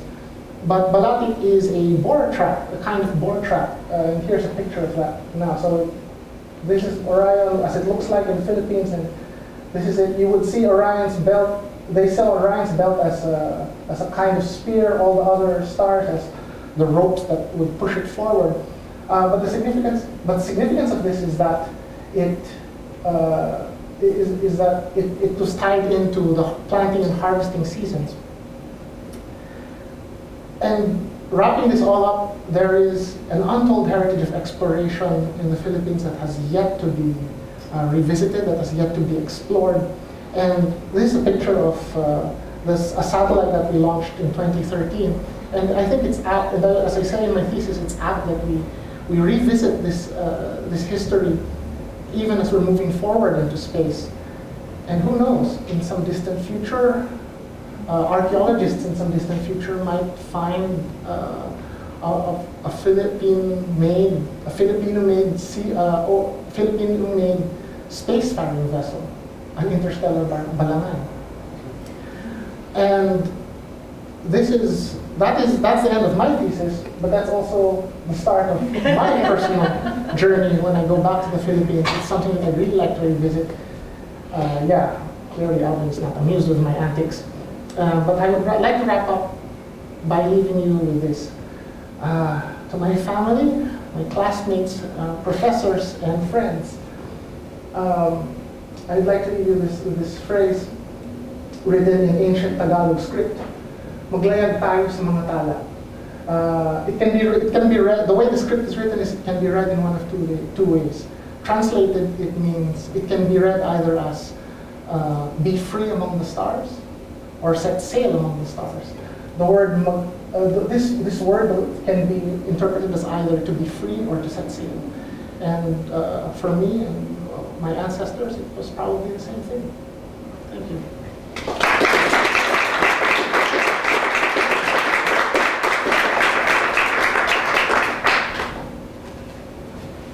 Thank you, TJ. I have one question, partly because I'm kind of a boat nerd.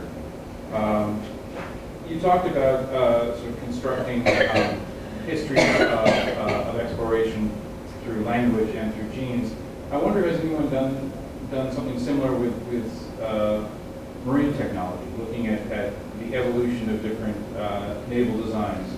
Because of course, the Polynesian, the ultimate limit of the Austronesian migration were these enormous journeys, and I'm assuming, perhaps wrongly, that the craft they used to make their way first from the mainland to the nearer places and over increasingly challenging journeys, that there may have been some evolution of the technology by which they did so.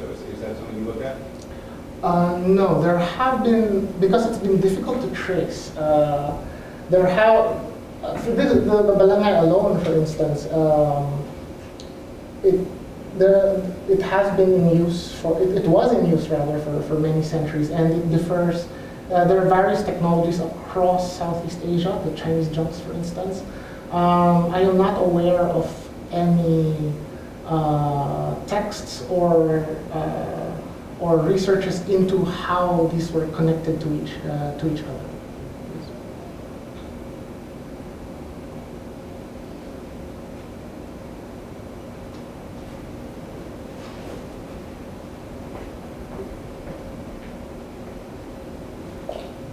Thanks, TJ. I'm curious, what was it like reporting on something that was obviously so emotionally resonant to you and meant so much to you? Was it difficult at all to sort of separate yourself from the story, or how did that affect your reporting? Well, there is, for one thing, I think I also been. It was a point of concern for me when I was here, because I was telling Marcia that I felt so detached from, well, obviously I'm half a world away from the Philippines. So I was concerned that I wasn't in direct contact with all of this.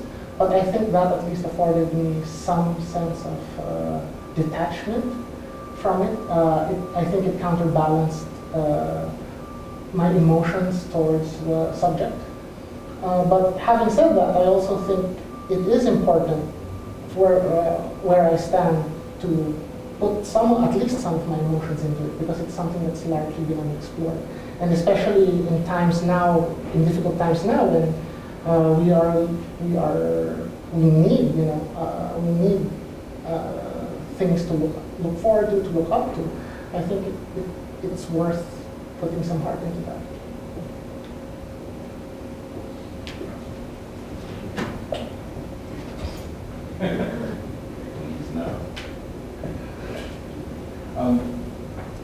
Another question. I'm curious as to the state of knowledge and whether this might be another area you're interested in as you return to the Philippines. Clearly, the Philippines is an archipelago, and presumably it didn't all get settled at once and all in the same way. How much is known about the way different islands were settled, how different populations moved between them? I mean, there are different languages and different cultures up and down the Philippines, I know. So I'm curious if you've done sort of, or if you've begun the same kind of research and interrogation of the sources on exactly how the Philippines came to be a single, ultimately a single national unit through the deep time of its settlement. Well, that's a very good question. And if you want to think about it in terms of being a nation per se, that was actually imposed by Spain. That basically cut off this whole portion of islands and said, hey, this is ours. We'll name this after King Philip II. So that's problematic, and a lot of historians are looking at that and debating that as a whole. But in terms of, if you pull that out of the picture, we see that there are a lot of intricate connections to Indonesia, Malaysia, people going back and forth. And even today, it's said that down south in Sabah and parts of Malaysia, there are actually large groups of Filipino-speaking people there. So it's a very complicated issue. Genetics, in terms of genetics alone, also there's still a lot that needs to be explored. There are certain pockets in the Philippines that for instance, there's a group in the highlands of Luzon that has Denisovan DNA, which is why I said earlier that we're somehow connected to Southeast Asia pre-Austronesian arrival. So it's a very complex picture that archaeologists and forensic scientists are still looking at.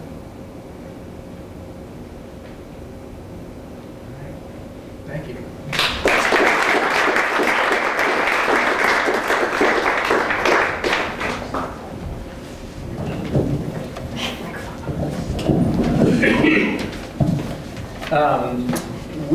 We're going to take a 2-minute bathroom break.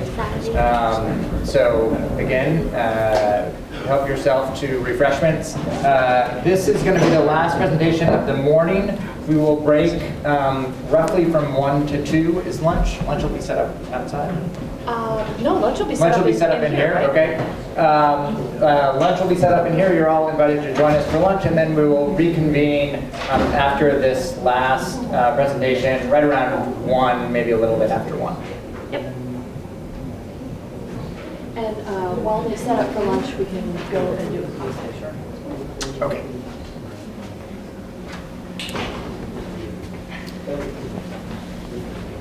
So,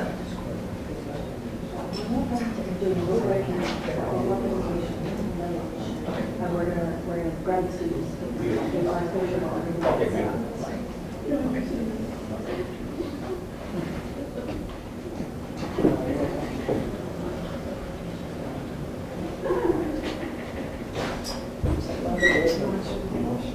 It does.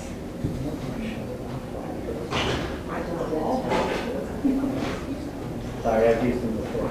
Yeah.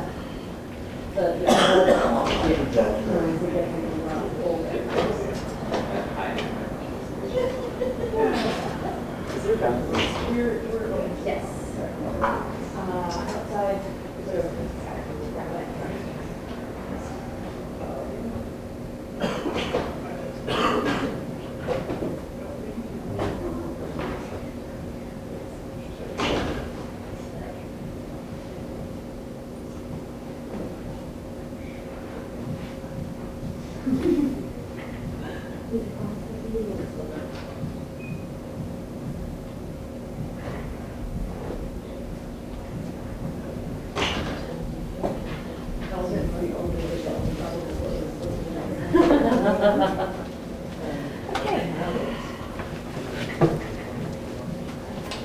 I was like, have you ever seen it over Sweden? Are you gonna go can also just throw that right on top. But yours is so cute. And it fits.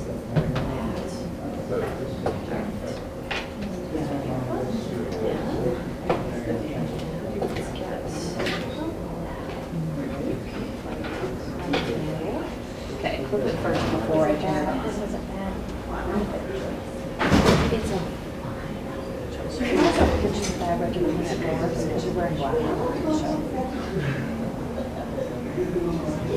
Yes, that's fine. And then you can do whatever you want. That's it. Turn it on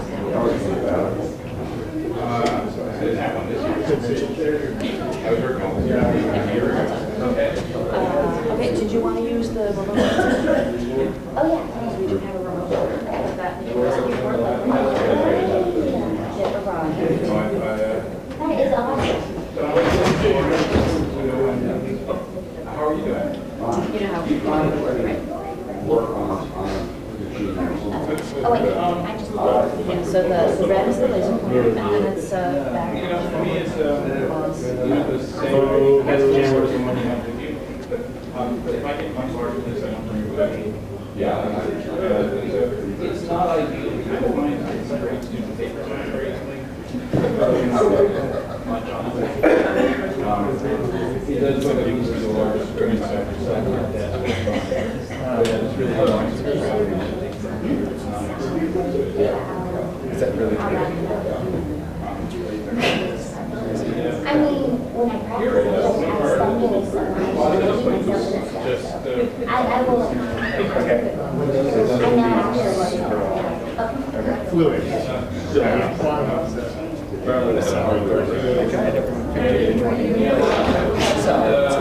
Twice as long as what you said. All right, I know what to tell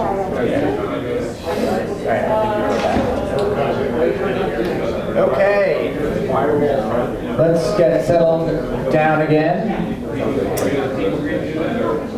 The last presentation for the morning is one that... I know, yeah. The last presentation of the morning is one I'm particularly excited about because I got to work with Kelsey on this thesis. And Kelsey had to endure what has to be the nightmare of every journalist who's ever lived. And that is she went over IAP in January, the independent activities period, did an enormous amount of thesis research, conducted a bunch of interviews, and then had all of those interviews wiped by the nice technicians at the Apple store. And so lost all of the research that she had done. She came in and was understandably very despondent. And I, too, was a little bit panicked. But we talked about it, and she picked herself up and did not miss a beat at all. It was really an incredibly impressive feat of both sticking with something and also just recreating all of that reporting.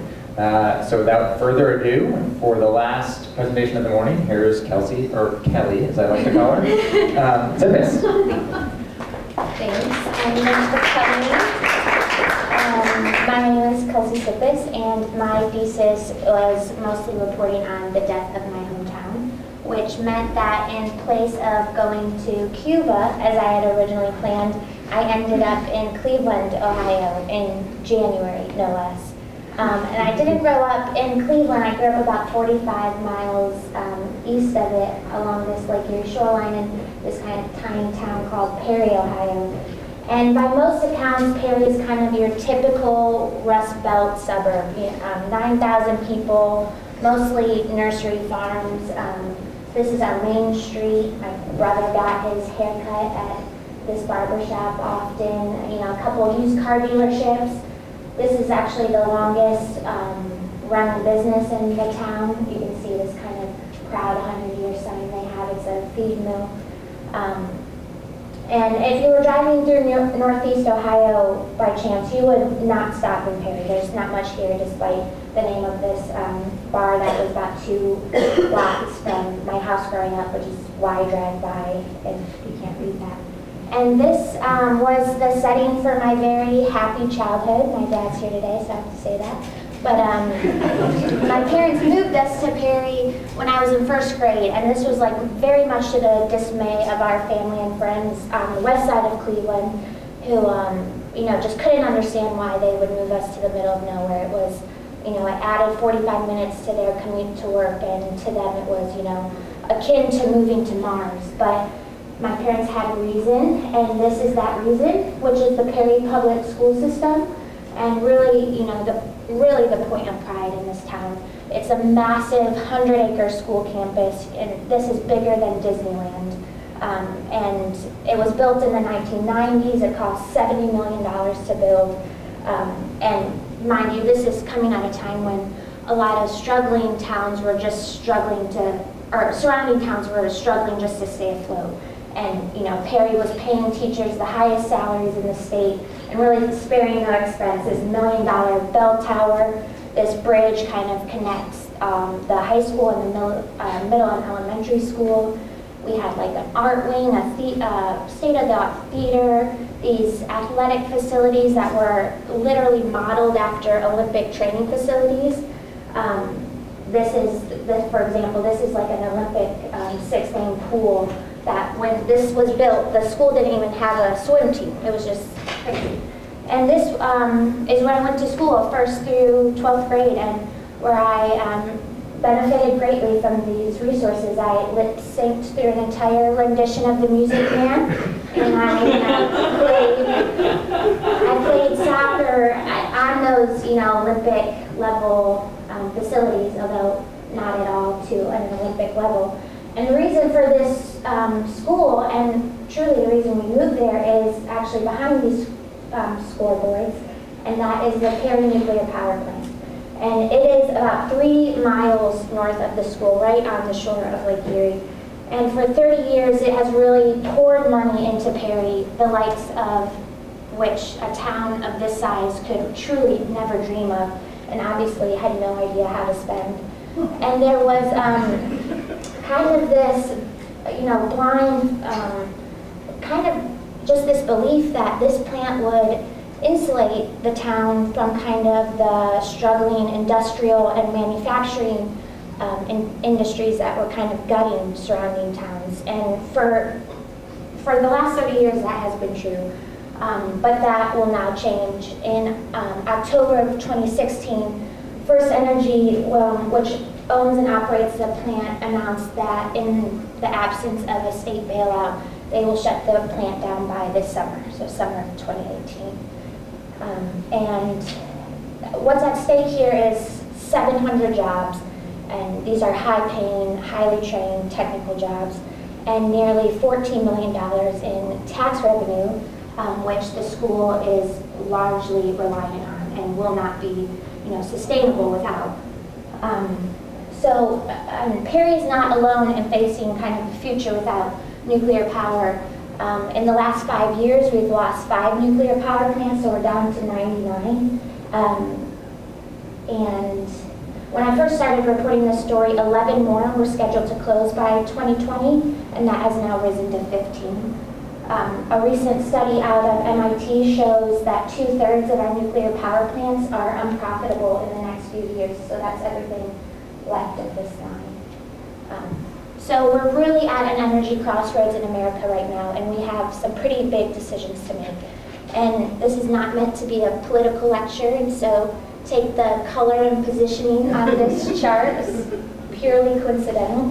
But nuclear is 60% of our carbon-free emissions right now. And without it, most experts agree we can't be carbon-free by 2050. Renewables just can't do it on their own. And as the same study out of MIT showed, kind of the next round of decommissionings will raise our carbon emissions by 3.5%, which we really just can't afford to do right now. This is going to come as a surprise, but that has not really been the MO of the recent administration, which is kind of lump nuclear in with another struggling economy, energy source, coal, under kind of this argument of reliability. So nuclear is right now 20% of all of our electricity, and they commissioned a study basically looking at, without the plants that are scheduled to go offline and the plants we're losing in the coal industry are going to see like kind of mass blackouts and price spikes, and their own study showed no, kind of the market is working as it's intended to. And in January, the Federal Energy Regulatory Commission announced that it would not kind of permanently subsidize coal and nuclear. So this came out January 9th, and that's actually a day before I went to Perry for the first time in 8 years, actually. And I came home kind of to find this decision that kind of created the first kind of mass panic, or not mass, but subtle panic, because the bailout for the plant has sat kind of untouched for the last year in Columbus. But so there was kind of a hope that Washington was going to come through for them, and that was not the case. So when I arrived at Perry, I talked to kind of 4 main people that are really involved in kind of the bigger forces at play here, the politics. And one of those is Jack Thompson, the Perry superintendent, and he even traveled to DC to kind of lobby on behalf of the town to the Federal Energy Regulatory Commission prior to that decision in January.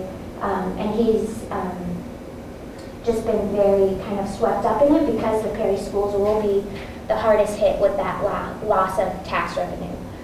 He kind of walked me through the budget, and they're not sustainable without it. They won't have a balanced budget. I talked to Jerry Serino, a county commissioner, who is probably the most vocal, supporter of the bailout in Washington, and also in his disdainment for Governor John Kasich. I had to remind Jerry several times that he was on the record because he's just very blunt about how he speaks about him. And we had a lot of long talks because Jerry is, in his own words, about as conservative as you can be, and now he's kind of finding himself advocating for something that goes against his, very ideals. I talked to Jennifer Young, who has lived in Perry for 14 years and is the communications manager for First Energy Solutions. And Jennifer really, we had dinner at the Perry Family Restaurant, that's why that's there. And Jennifer really stuck to the script as far as, any comments on the FERC decision, we're not surprised, we're disappointed, but she really opened up about what the plant, if it does shut down and the school loses that money, what that means for her family, which means she will consider moving. She has a daughter that's about to graduate from Perry, but her son is in 8th grade and has learning disabilities, and right now Perry has a one-on-one counselor for every student like that, and that's just a luxury they'll not be able to continue to afford. And I also talked with kind of the longtime Perry mayor, Ed Clow. I went to school with his nephew, and they're kind of a longtime Perry family. This day, actually, he cut a meeting short, and he jumped out of his office chair because he had gotten an email from someone in the Kasich administration kind of accepting his request for a meeting, and he literally just told me bye, and went and drove to tell Jerry in person, and he was so excited. And it turns out that meeting never actually happened. It was with some underlings and not the governor himself, so it didn't happen. And while I was in Perry, this was probably my favorite part. I spent so much time in the Perry libraries going through their archives of newspaper clippings and reports about how the school was built and those decisions, because so much of the school has kind of become folklore at this point in the town. I think when I first pitched it to Seth, I told him that there was even a rumor that Frank Lloyd Wright himself designed it. It was just this kind of mythical building of the school. So obviously not true, but the reality is that it was meant for an Arizona climate, not a Cleveland climate. So, and kind of even I learned so much about even when the plants first came to Perry. This article said North Perry learning to live wealthy, and even how some stuff that affected me when we were there, which is how our potassium iodine pills were distributed, which I just thought was so normal. Like I thought everyone had potassium iodine pills in their cabinet. Like no, I thought it was just always there. So I really learned a lot about the town I've spent most of my life in. And so you would think, coming to MIT, that this would have been kind of a given thesis topic for me, really timely, really relevant. It's this kind of overarching dilemma America's facing right now, and also one that's, literally very close to home for me.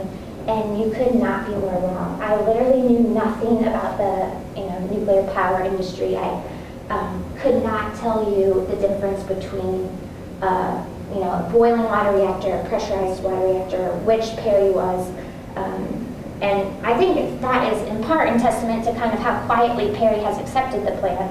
It's literally and metaphorically in the background of that town. The school is really the point of pride.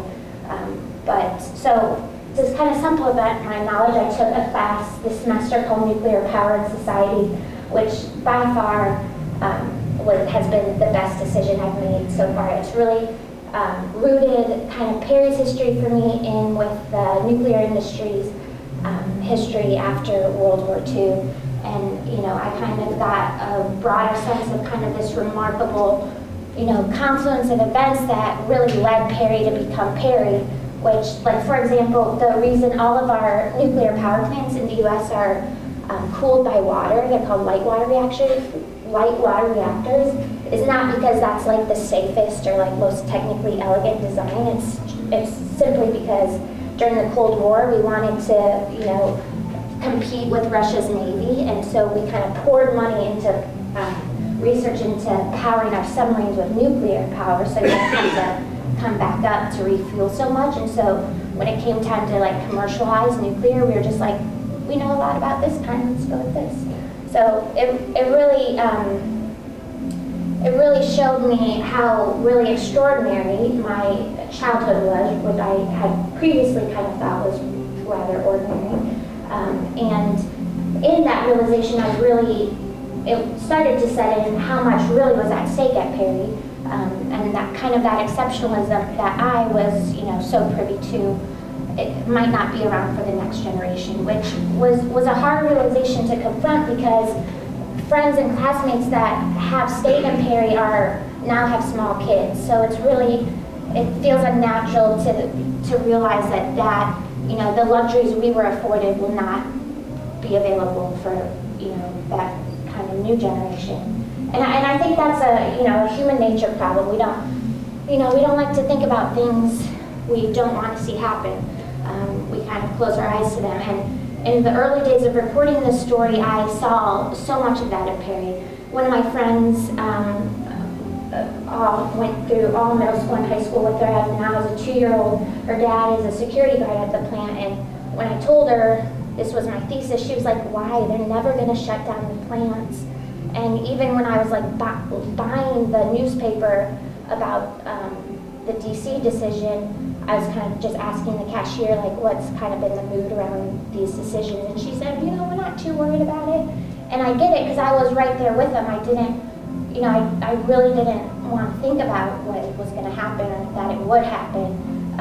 And I largely didn't until I went to a town where it had happened. And this is, so this meant that over IAP I also rented a car for a couple weekends and drove just 2 hours from here, which is a crazy short time, to Vernon, Vermont. And this is the Connecticut River. Some people are ice fishing on it. And this, it looks like a modern art museum. It is actually the Vermont Yankee Nuclear Power Plant, which was decommissioned, or which went off the grid December, I had to include it, which went off the grid December 29th, 2014. And in going to Vernon, it was really remarkable how closely this town's history mirrored Perry's.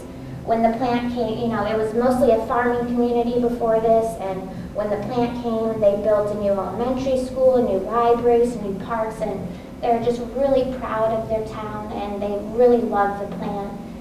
So when this decision was made to take it off the grid, it was truly devastating to them. One local councilwoman told me it was like losing their best friend.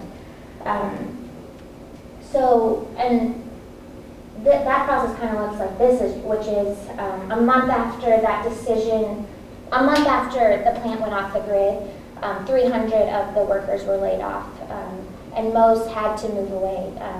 You know, they were making 6 figures plus benefits at this plant, and one ex-plant worker told me, you know, the Walmart and the kind of restaurants in the area weren't, you know, they weren't cutting it. So they kind of saw a mass exodus of residents pretty immediately. I'll skip this, the rod's cooling. And pretty immediately also, the plant, or the town was thrown into some pretty difficult financial decisions. As soon as the plant goes off the grid, it's significantly devalued as its tax base, and they lost about 90% of their property tax value, which meant that they twice increased their property taxes in 2015. And you know, this is very, very highly contested. Everyone had a different opinion about this because it also meant that it lowered home values and made those workers who were trying to leave, it was harder for them to sell their homes. And in the end, at the end of 2015, they still weren't able to make ends meet, and they ended up cutting their entire police department. So Vernon, Vermont does not have a police department anymore. This is kind of a note inside that wreath door that says, like, call the county sheriff. And I did, and no one answered or called me back, so that's worrisome. But this is really what's at stake in Perry, and it was kind of difficult to see because, and everyone I talked to, who I told that I was doing this story because the plant in my hometown is shutting down, they all had, you know, the same advice, which is, you know, tell them to prepare themselves, because, like, you don't want to think about it, but you must, because you're going to be thrown into these difficult decisions, and you know, it's not pretty. And I think that is very much true. And I actually, when I went back to Perry, I told Superintendent Thompson just that I had gone. I didn't start telling him that advice. And he said, "Do I even want to know?" And that kind of took me off guard, because he, of all people, you know, for years has been thinking about, I mean, he's been staring down the face of, you know, the future of the school without the plans. But I think just hearing about it happening to another town and truly what that's going to look like was going to be too much for him. So a couple weeks after Vernon, I did end up back in Perry, as Seth said, in part because Brad from the Apple Store deleted all my data. But it worked out because it was also in part because of this, which is a rally that the town held to save the nuclear power plant, which this has, for outsiders, this rally seems really absurd, and I get it. You know, my classmates included have kind of had a hard time wrapping their head around, like, what is going on here. And people, you know, professors I've had here in the nuclear industry look at me like I have 3 heads when I tell them about this. They're like, what are they hoping to accomplish here? And it's a valid question. Obviously there are, you know, bigger forces at play here. But I think this is why everyone's there, and this is in response to being prompted, raise your hand if the closure of this power plant will affect you. And nearly everyone in this room raised their hand. And this really made me proud of Perry. You know, nuclear isn't, you know, the most sympathetic industry to save, but, you know, they've really rallied around the plant, kind of regardless of, kind of the divisiveness of nuclear power as a whole. They've kind of, you know, said, we see you, we see that your jobs are at stake and your livelihood and our school, and really shown up in support of the plant. The problem is that no one really knew whose side to be on. Superintendent Thompson literally said those words to me, I don't know whose side to be on. Because First Energy is like not a fan favorite in Ohio. It's not been the most morally conscious company. There's been some pretty nasty legal battles, at the state level and in Perry, kind of regarding taxes. And so people,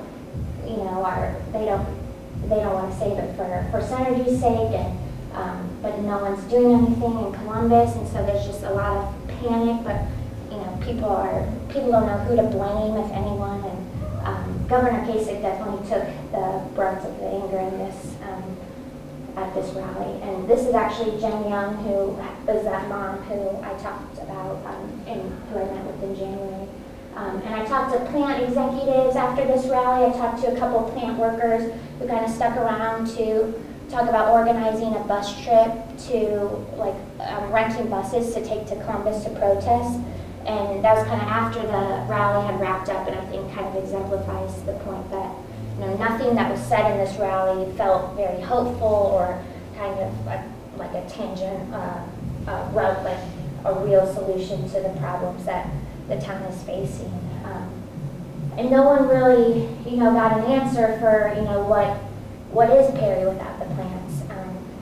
And that is something that they are going to have to face. About a month after this rally, First Energy verbally told the Nuclear Regulatory Commission that they would decommission the Perry plant and 2 other plants they own.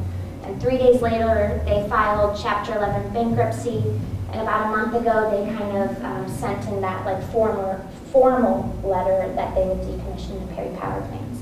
So the plant is now scheduled to close in 2021, which has kind of left a bad taste in everyone's mouth that they like kind of threatened the summer deadline originally and used like their jobs and the school as like political leverage.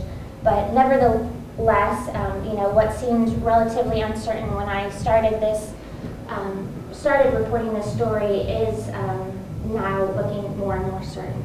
And Superintendent Thompson is really fielding a lot of that kind of panic and worry that's building up in the town. He's had families call basically asking him whether they should move, like, is the school done with? And he told me, I mean, what do you tell them? It's over. We move on. We had our day in the sun, and now the dance is over. It's over. And, you know, much to the advice of the Vernon people, Superintendent Thompson has been trying to kind of create a contingency plan for Perry. Since he got there in 2011, he's drafted what he calls like his compression plan, which is basically that they rent out the school and they kind of put all of the students in the old high school or like just the middle school. And, you know, he said there's just one chink in that armor, which is that this is a rural town. It's 45 miles from Cleveland.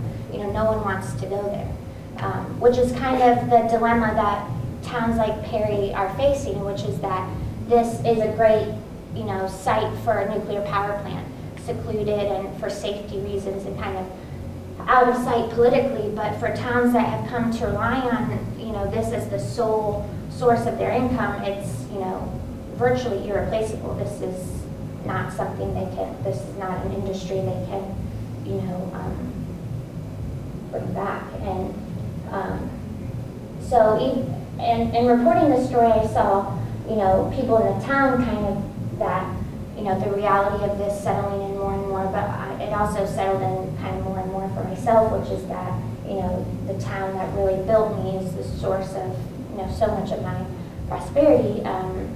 It will, you know, cease to exist, and that's kind of, you know, conjured up some, you know, difficult emotional reactions from me that I've only been able to confront kind of obliquely, but just that, you know, I think I have a small part to play in this death, which is that, you know, the town built this school kind of as a monument and a gift to its citizenry, and then, you know, and people like me, you know, got the best education that could possibly be afforded at, you know, zero cost. And then I graduated, went to college out of state, and didn't go back for 8 years.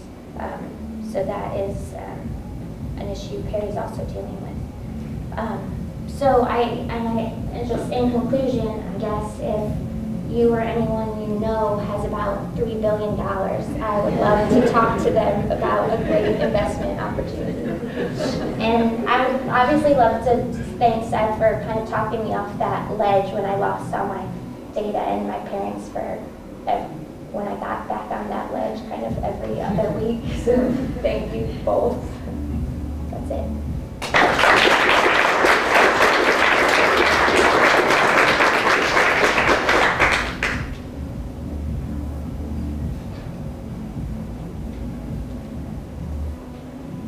I have a two-part question. The first part is, can you tell us why nuclear Yeah, power I plants realized halfway. I realized in Vernon I never said that. are less profitable? Yeah.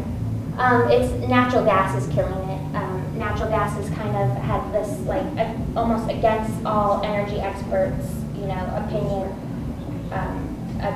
nearly 2-decade run of low natural gas prices. The plants are super cheap to build, and then with horizontal drilling and fracking, it became really, cheap to extract the gas too, and so it's just killing it. Wind in particular is also kind of coming to its own, which is that is another part of kind of the, at least in the Northeast region. All right, the second part of the question is given the presence of capitalism in our part of the world, and the fact that we do think as a society, the force of capitalism dictates that we do things that are the cheapest. What kind of responsibility, because you painted a picture of a town that's in decline because of the removal of its main industry. Does our society have an obligation to help such towns, given the fact that the movement is completely according to the principles of capitalism? Yeah, no, I think that's the billion-dollar question at hand, and one that I've also kind of confronted on a personal level. And there's not a real consensus in any industry right now about what to do about this. You don't, to kind of keep innovation going and to keep new technology, and there's been really cool developments even in nuclear technology. You don't want to, prop up stuff like coal and nuclear that, make it then harder for new innovation to get on the grid later that will help us. And so even within the nuclear industry, there's not a real consensus about what to do about these plants. And even, as personal as this story was to me and how difficult I have felt to, report on these jobs and this livelihood, and there's no really backup plan here. Coal has the Appalachian restoration program, which has it's like $25 billion to kind of soften the blow of the coal industry in rural Appalachian towns, and there's none of that for nuclear. And so, but everyone that I've talked to here, that's kind of been a relatively unbiased source. The research isn't being funded by Exelon and stuff, has kind of said this. You have to let these kind of drop off. So my thesis is a little bit push and pull in that regard, in that this is kind of a force of capitalism, and maybe it's more of our obligation to provide more of a safety net for these workers, like we did with coal, than to prop up entire industries, which then render it really hard to innovate down the line. I think that there's also a thread that your thesis that you probably don't have to get into right now, but the idea of which industries we see as American, quote unquote, and which industries we see as worth bailing out, because capitalism doesn't happen without some amount of government intervention sometimes. I'm thinking the automakers, and even the Appalachian Restoration Project. We're more tendency to bail out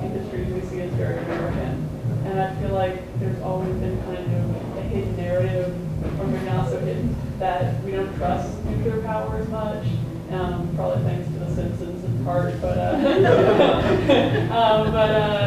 you know, I do think that, do you go into that in your thesis about how, since like 3 Mile Island and since other kind of, like the public has this sort of picture of nuclear and perhaps might be misinformed, and perhaps that's contributed to the lack of, you know, desire to bail these out? Yeah, definitely.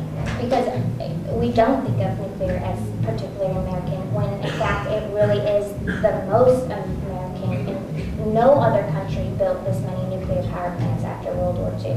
Truly, the U.S. led the commercial nuclear power industry.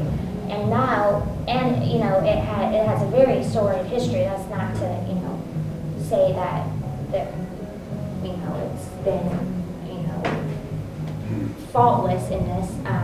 But people don't trust it, and people, you know, there's still the issue of waste, and so, you know, when actually a carbon tax would save nuclear, liberals don't like nuclear, and now, you know, Republicans are kind of going with the cost, with like just to subsidize it, so there's no one in the middle to kind of, you know, the truth lies somewhere in that middle, and there's no one really to pull for nuclear. And even when I talked to Jen Young at that dinner, she said they just started doing like focus groups in Ohio about, because zero emissions is really what will save nuclear, carbon tax or anything. And they just started kind of doing focus groups, and most people in Ohio thought natural gas was cleaner than nuclear power, emissions-wise.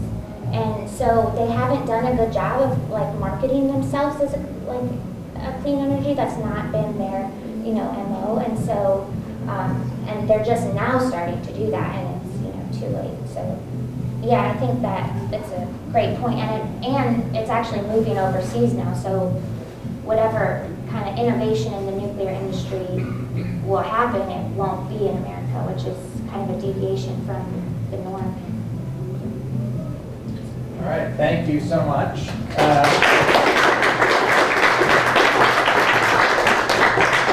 So, as I said, we are going to break for lunch. If all of the members of their class and all of the faculty and instructors can gather right outside the room, we are going to go very quickly as lunch is being set up and take our annual class photo. And then we will reconvene here at around 1:15 for the afternoon presentations. Thank you very much. Right?